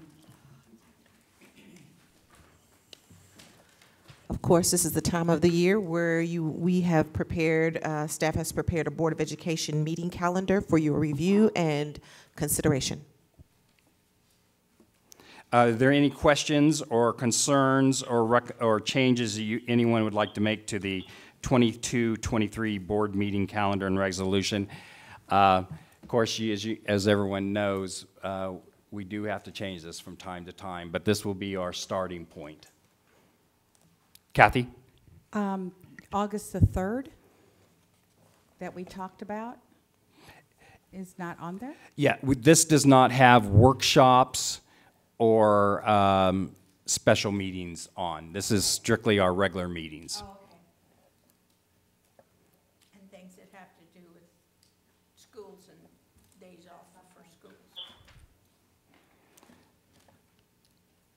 Okay, I would make a motion that we approve the 22-23 board meeting calendar and resolution. I'll second it.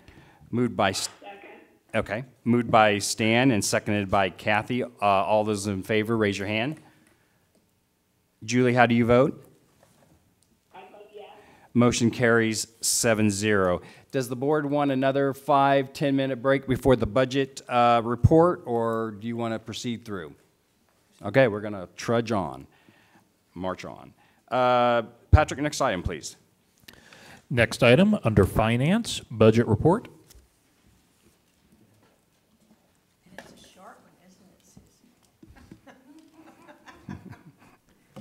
right, we are moving forward, taking another step towards getting our budget for the school term kind of finalized. We're getting closer and closer.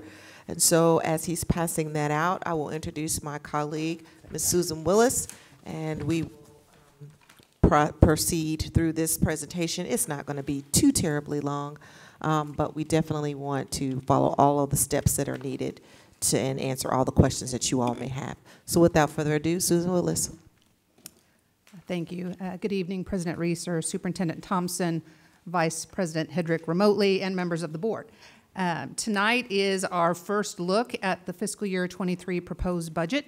So without further ado, we're going to hop right into it. I think I need my presentation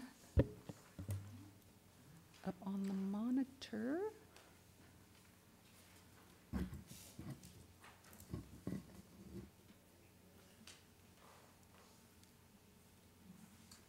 Okay, there we go.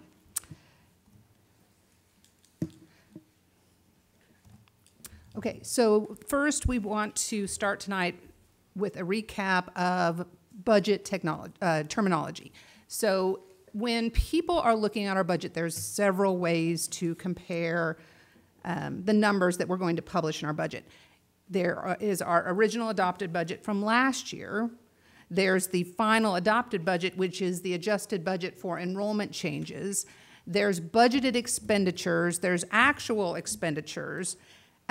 So it all depends on what columns of numbers you're looking at and what do you want to know as far as, are you looking budget to budget? Are you looking actual to actual, budget to actual? What is your data points that you're analyzing? What I'm going to cover tonight is kind of a mixed bag of those pieces, because sometimes we want to look budget to budget. Sometimes we're going to want to look budget to actual. So I'm going to cover various pieces and parts tonight. What I don't address tonight, I will try to come back with on the 8th and provide some additional clarification on those points. But I will tell you what I'm comparing when I'm comparing them, so you kind of know where I'm at. The other thing to remember as we're talking about the budgetary process is that this adoption process that the board goes through, its goal is to adopt the legal maximum we can spend. And in that process, we estimate high, and we do that purposely for two reasons. First of all, the state wants us to estimate high. They want an idea from all districts across Kansas what the kind of maximum spend that they're going to have for fiscal year 23. So they would prefer us to be high, and then that comes down a bit, than for us to come in low, and they have to figure out how to provide us more funds. So that's the instruction they give to us, and we follow that fairly closely. The other point on being able to estimate a little bit higher than we think we might actually come in at is because we can always spend less, but you cannot exceed the revenues we receive. There is a cap on our budget based on the revenues we receive. We estimate low so that if we do, for whatever reason, do get more revenues, we have some room in the budget for that, and we don't have to come back to the board to republish the budget, because that's obviously a time, and there's a cost to it because we have to rerun that in the paper. There's a timeline for that. So there's just a lot of requirements if your budget is established too tight. So you'll see that as we go through our estimating process. Okay, so let's start with that. This is the student FTE estimates, the base aid estimates. And really the first three columns on your handout are not estimates, they're actuals. So you'll see the fiscal year 20 student FTE actual count for base state aid was 46,332. That's the number we used when we built the fiscal year 22 budget, 2-year look back. The fiscal year 21 actual student FTE count was 44,093. That is the first year we returned from the shutdown. So that was the year that we felt the impact of COVID on enrollment. I recall at the time, I told the board, I hope we never have to use this year for enrollment purposes, and we're going to have to use that number for enrollment purposes, for budgetary purposes. So that 44,000 is our new base aid number. on which the fiscal year 23 budget is built, and that's a firm number. That's not an estimate. We know what that is. We also know what next year's potential budgetary number is, unless we have an increase of enrollment. The fiscal year 22 student FTE actual count was 43,451. KSD asks us to estimate what we think FTE will be for fiscal year 23. We put in 44,625. That's probably a little high. But again, they want kind of an idea. So we just chose that. Really, it doesn't flow anywhere into the budget. It's just information for KSDE. And it's going to be a little bit high. The next set of estimates I'm giving you are the weightings. Unlike the base state aid, which is a 2-year look back, we get funding on the weighted enrollment based on current year counts. So the first set of numbers I'm giving you is a summary of pre-K, low-high enrollment, at-risk, bilingual, CTE, and transportation. And I'm giving it to you in lump sum so you can see the variations for the past few years. The fiscal year 20 actual weightings in count was 26,477. In fiscal year 21, again, that's the year impacted by COVID, that dropped to 24,917. Fiscal year 22 dropped again. That drop was primarily related to the household income survey. We lost quite a bit of at-risk in that transition from families filling out the free and reduced lunch form to completing the household income survey. So when we're building for fiscal year 23, we needed to decide, as we return to free and reduced lunch forms, what sort of impact we thought that might have. And so you can see I am coming back up from fiscal year 22, but I'm not going back to fiscal year 21. I think we're going to fall in the middle there somewhere. But again, that process of what our families are going to do in that free and reduced lunch form process, that's unknown to us at this point, and we are just now starting to see some of those enrollment numbers come in. So we should be able to tell you a little bit more as we go through the next 2 meetings. We'll have some data to bring back to you as far as how those numbers are going. But also remember, we don't stop enrolling. We're enrolling for, you know, the whole time during August and sometimes into September. To break that down just a little bit more so you can kind of see where those differences occurred, I'm giving you the detail of that total number of weightings. So the low-high enrollment is a factor of the base aid. I don't have any control over that. That number is actually pretty well set. The pre-K, we believe, is going to be very similar to fiscal year 22 based on early numbers. Our executive director over early childhood said she might actually have some additional information for me by the end of this week, but I don't know that we're going to change our estimate.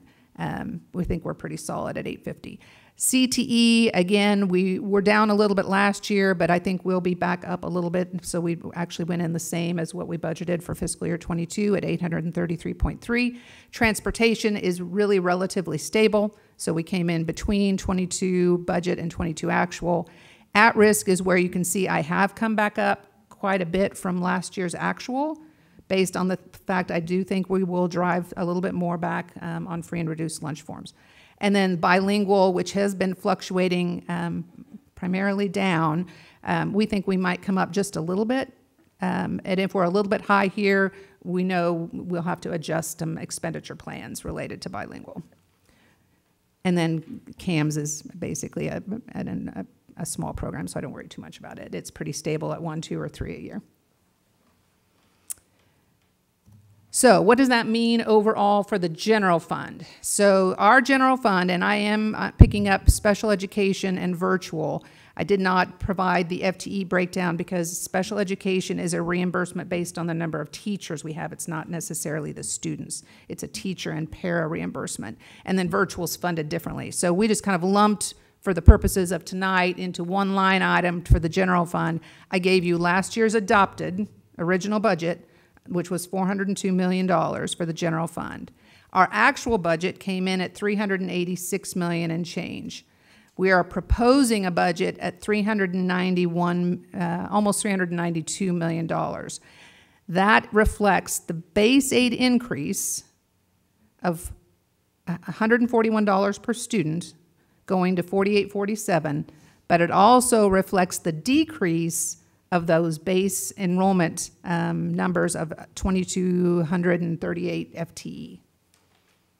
And that's why you see a fairly significant drop, original budget to proposed budget, but a small increase from adopted to proposed.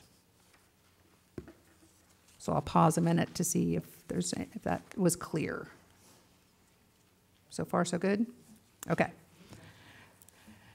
The supplemental general budget, also called the LOB, local option budget, is a percentage of the general fund. Therefore, when you look at last year's original adopted budget of $131.5 million, it was adjusted down to $127 million because, again, of the same reason we lost in the general fund. The enrollment did not pop back like we expected. Fiscal year 23, because the general fund is coming up a little bit, you also see a little bit of increase in the LOB. We are still maxing at 33%. Remember, the expenditures that run through the supplemental general include transportation, which had a contractual increase of 2.5%, utilities, which will have, particularly on the gas side, will have some increases, property casualty insurance, and then your business technology type expenditures. So there is quite a bit of pressure in this particular fund. That's why we're still maxed at 33%. Some other key funds that we want to look at before I give you that kind of big picture Code 99, which is a snapshot of all the funds that we're proposing. Capital outlay expenditures, the original budget last year was almost $60 million. We had increased that, if you recall, to give ourselves quite a bit of flexibility as we were coming out of COVID, when we had a number of projects that we were potentially going to address. Plus, remember, there's a lot of technology that runs through capital outlay. This year's proposed budget is quite a bit more, $101 million. That is a result of some of the transfers that we made into capital related to ESSER. So you're going to see a lot of ESSER-type expenditures coming in the form of capital outlay projects, and this budget reflects those funds. Bond and interest is actually down about the same amount the capital's up, so those two kind of offset each other. But bond and interest is down because we paid off a series early last year. So that series, which was about $20 million, is not reflected in the 23 budget because we paid it off early, saved ourselves a little interest. And then next, on August 8th, I will bring back to the board kind of a schedule of bond payments left for the remainder of the bond period, because we haven't looked at that in a minute. The extraordinary school program, which is commonly known as Latchkey, is quite a bit higher than traditionally it has been. Last year, we budgeted $4.4 million.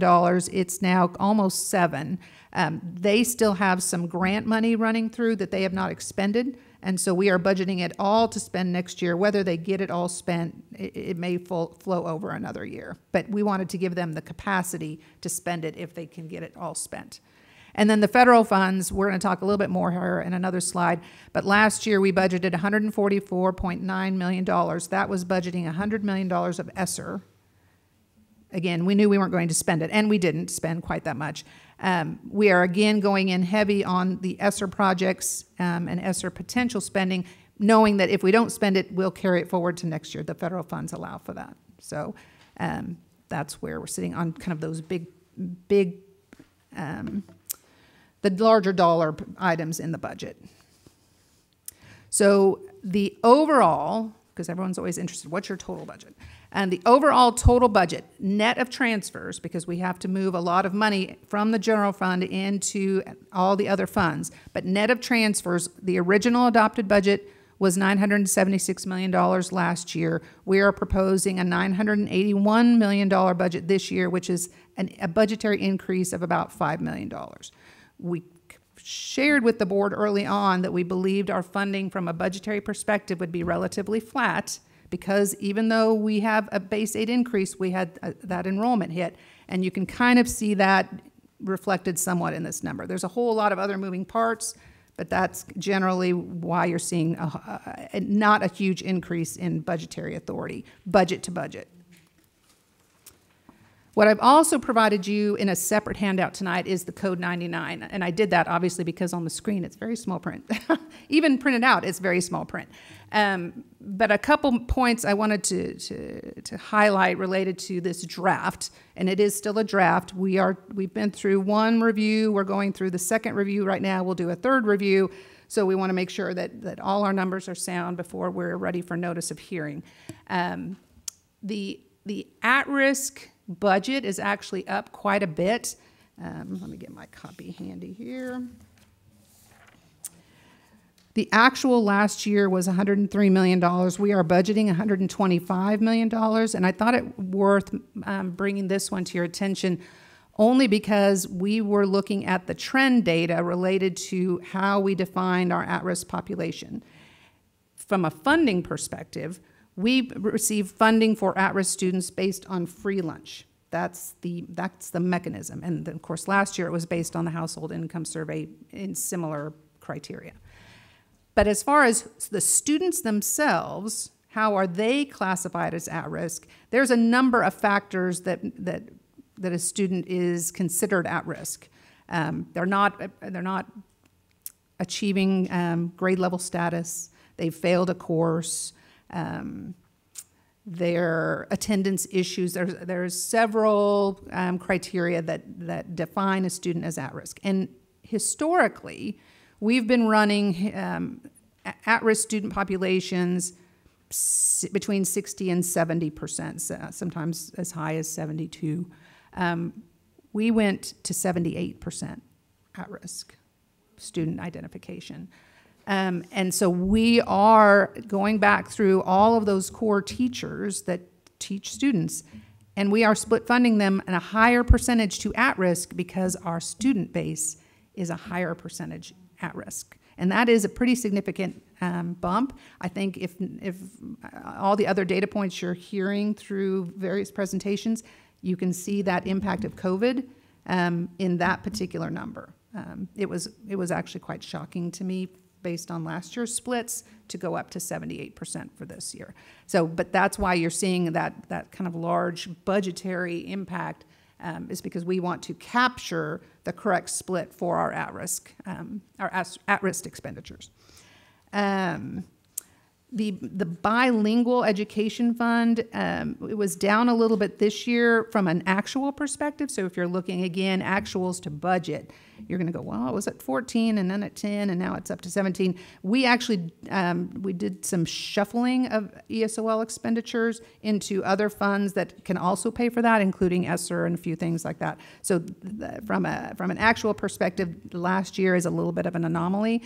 As we're budgeting the 17.3, that's a more traditional bilingual type of budget. So pointed that out. We talked about the capital outlay. We talked about latchkey. Food service, again, we're budgeting fairly high at $46 million. Primarily food costs continue to be a concern in this fund. Professional development, again, typically runs in the 2 to 3 million, so there's no major change there. Most of your summer school expenditures are running through ESSER. That's why that line item is so small. Special education, again, pretty typical special education budget at $134 million. Will probably come in less than that because we continue to struggle to hire paras. But again, we want to make sure we've got enough coverage in that fund.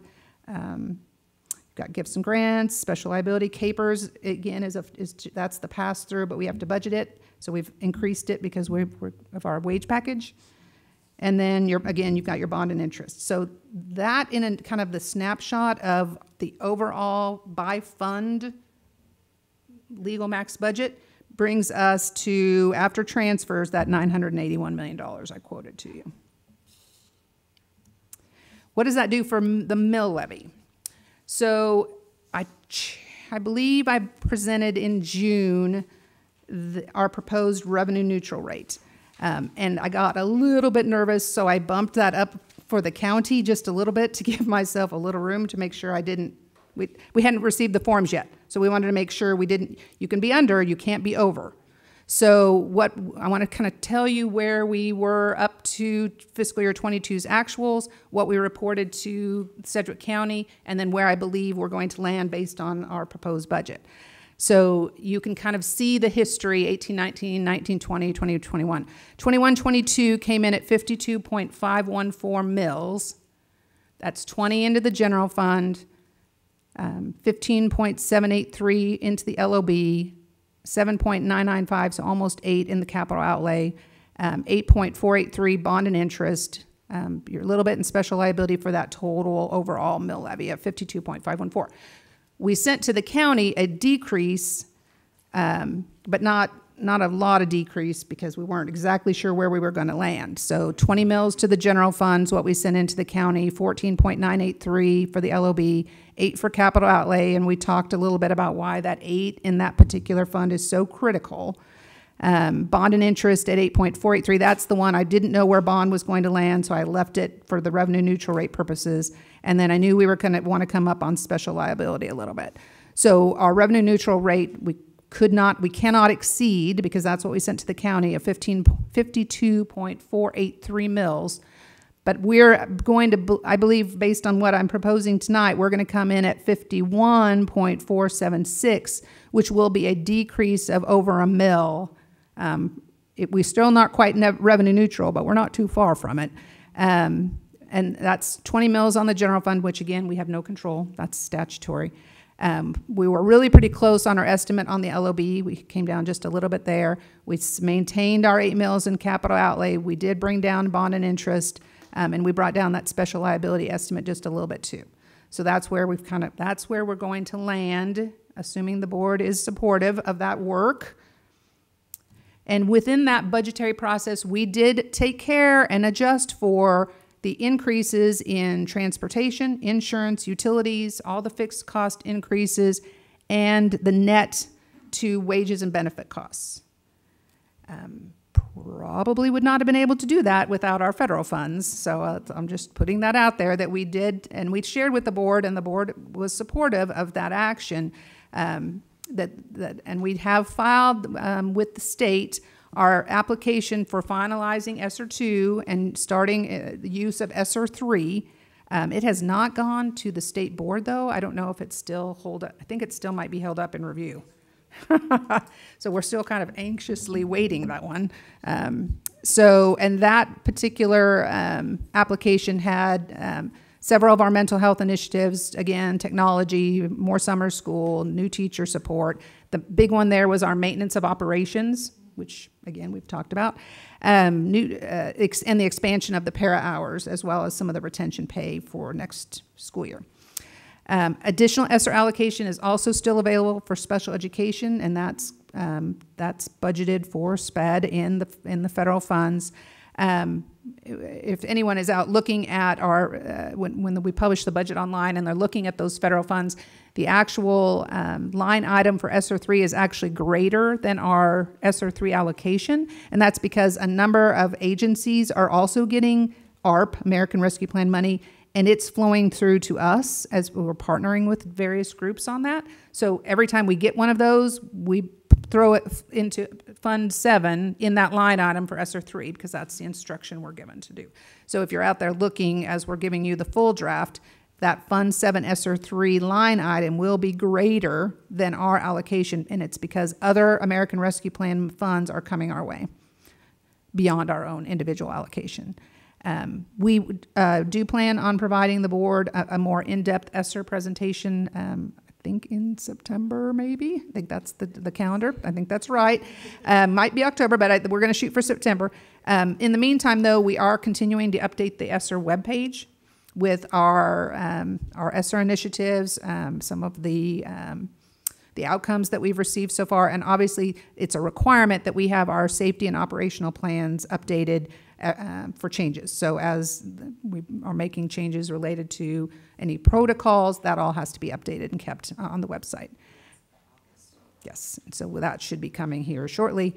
And again, we did build fiscal year 23 budget using all of the ESSER allocation, knowing that we're not going to use all the ESSER allocation, but it gives us the maximum flexibility to maneuver with those funds. And then those funds will then carry over to next year's budget.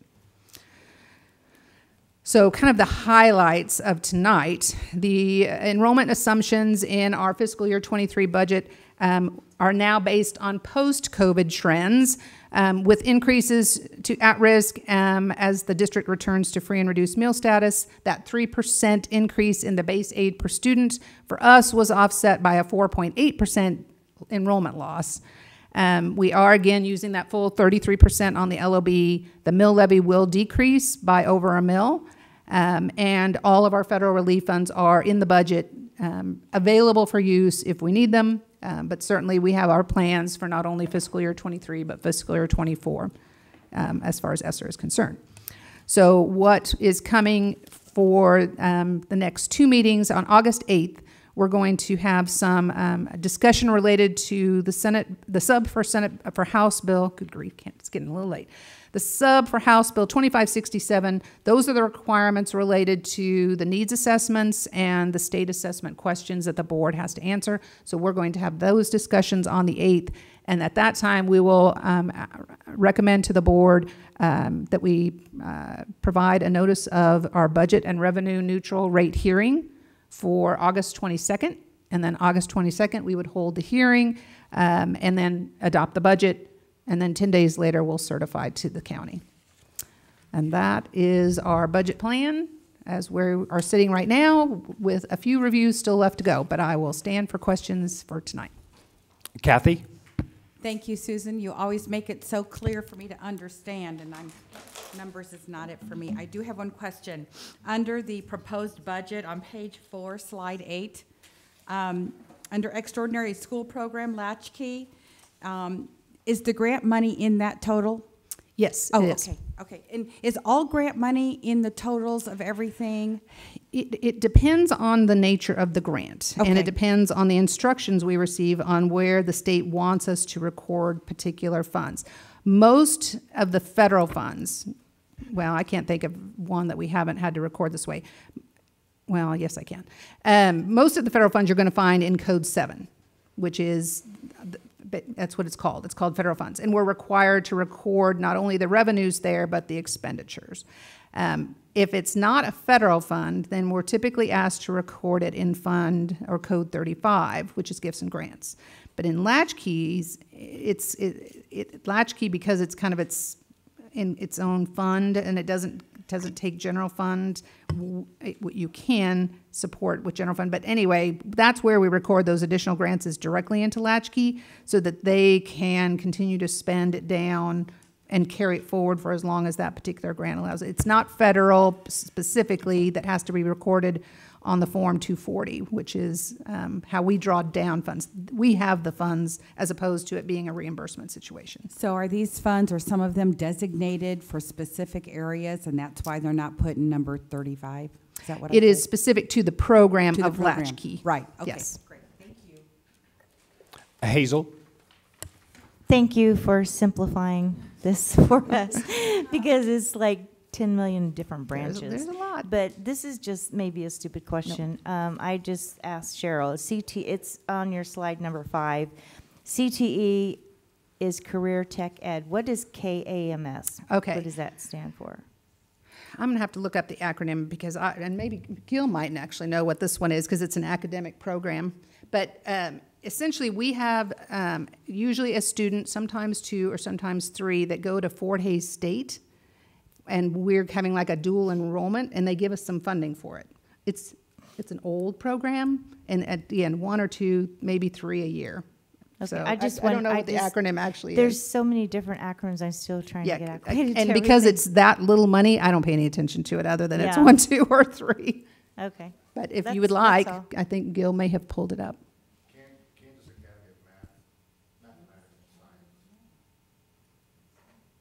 And I believe it's at Fort Hays. Yep. Thank you. Thank you. Diane?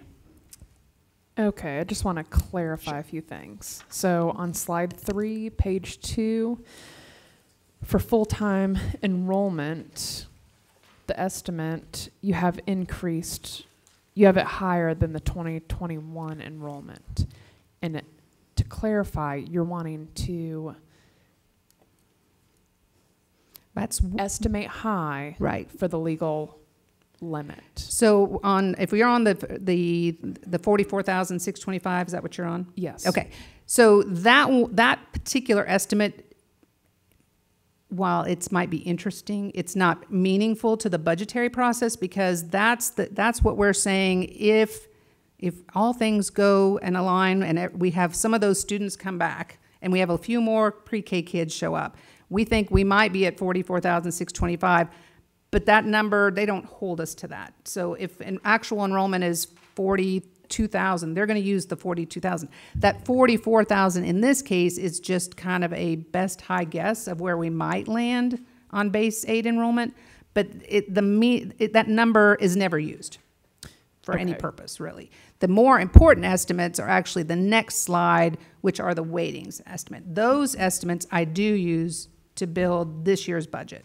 Okay, and that's not per student, because you might have one student with multiple weightings. Yes, right. Okay, It is so truly that's- pieces and parts of, it could be one student with a little bit of SPED and a little bit of ESOL. I mean, one student can be weighted with various weightings. I mean, that you're not just limited to just one, but it's one plus a little bit of whatever the weightings they are eligible to receive. Okay.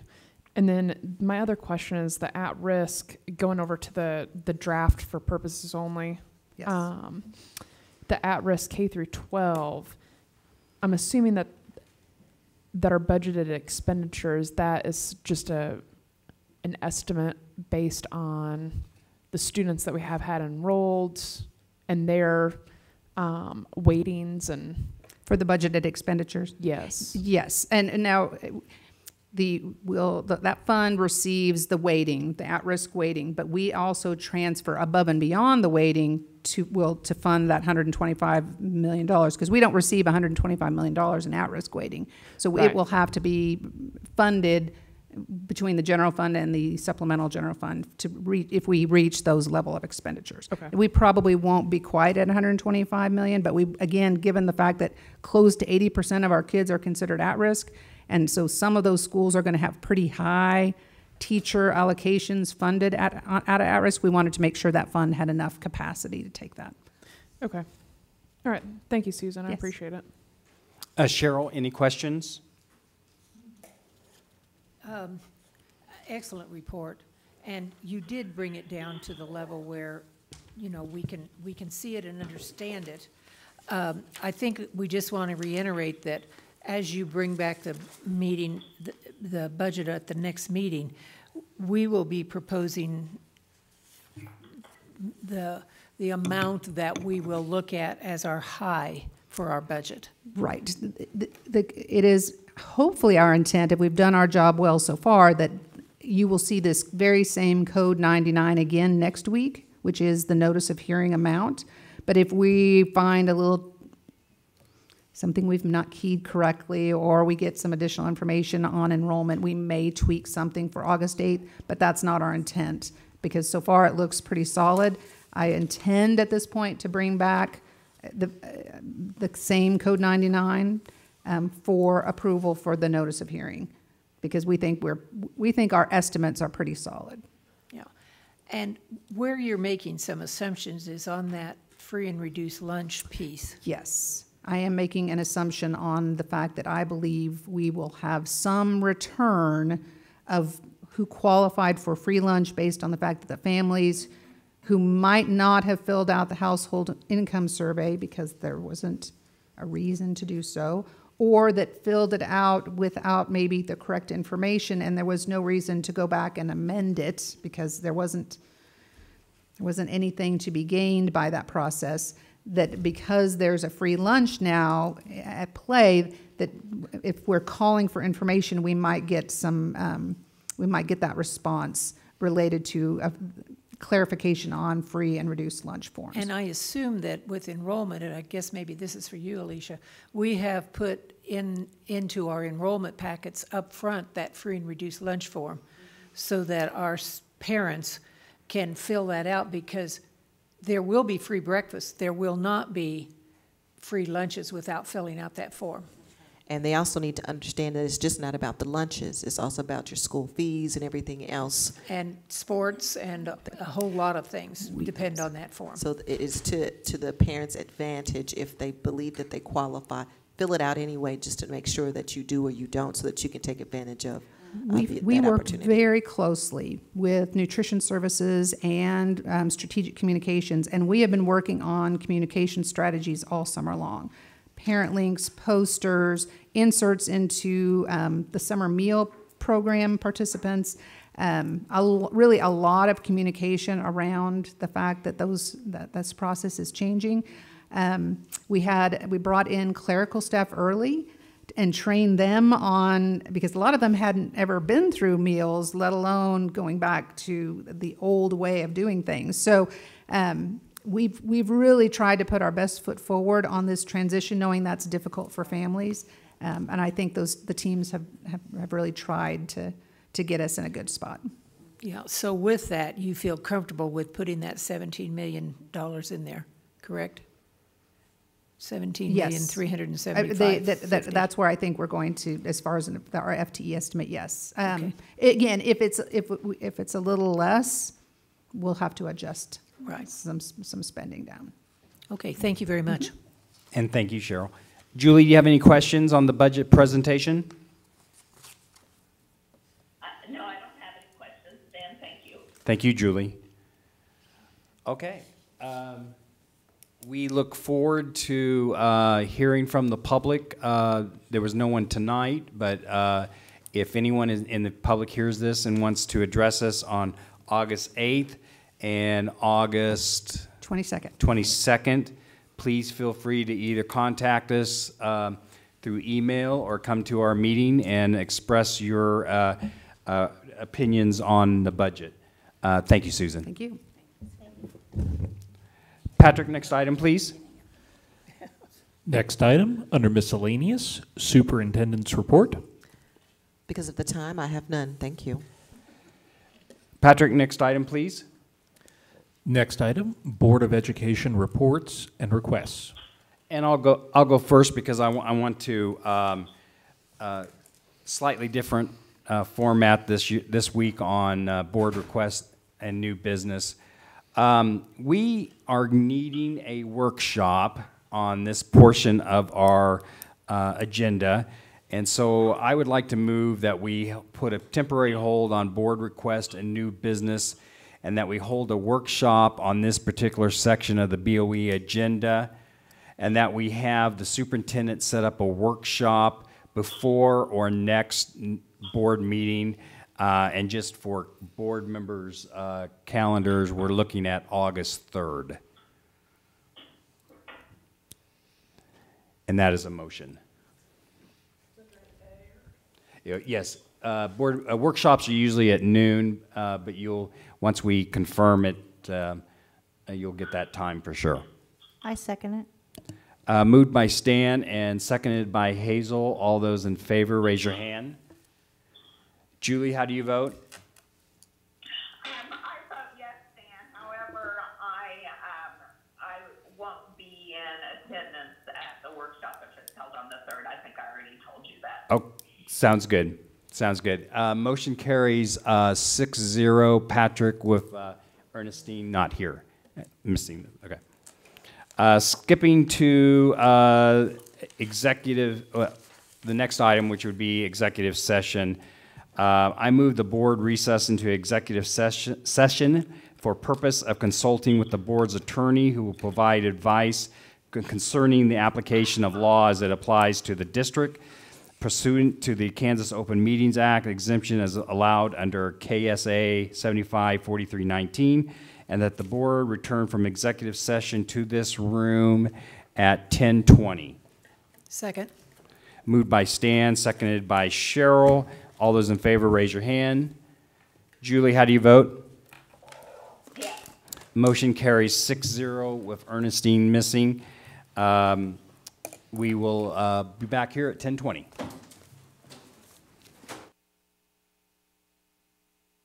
From executive session, no action taken or needed. I would like to now call on Hazel to make a board request announcement.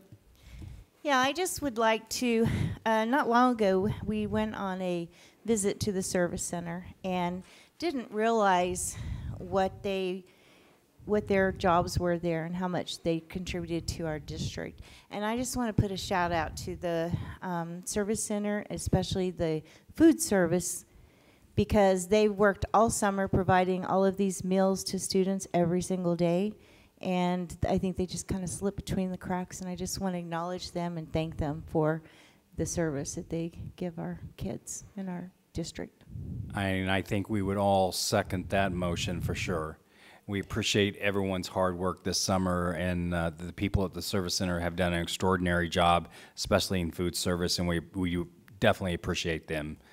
Thank you for bringing that up, Hazel. Patrick, next item, please. Next item, adjournment. I second. Moved by Cheryl, seconded by Kathy to adjourn. All those in favor, raise your hand. Motion carries 5-0 with Diane, Stan, Kathy, Cheryl, and Hazel.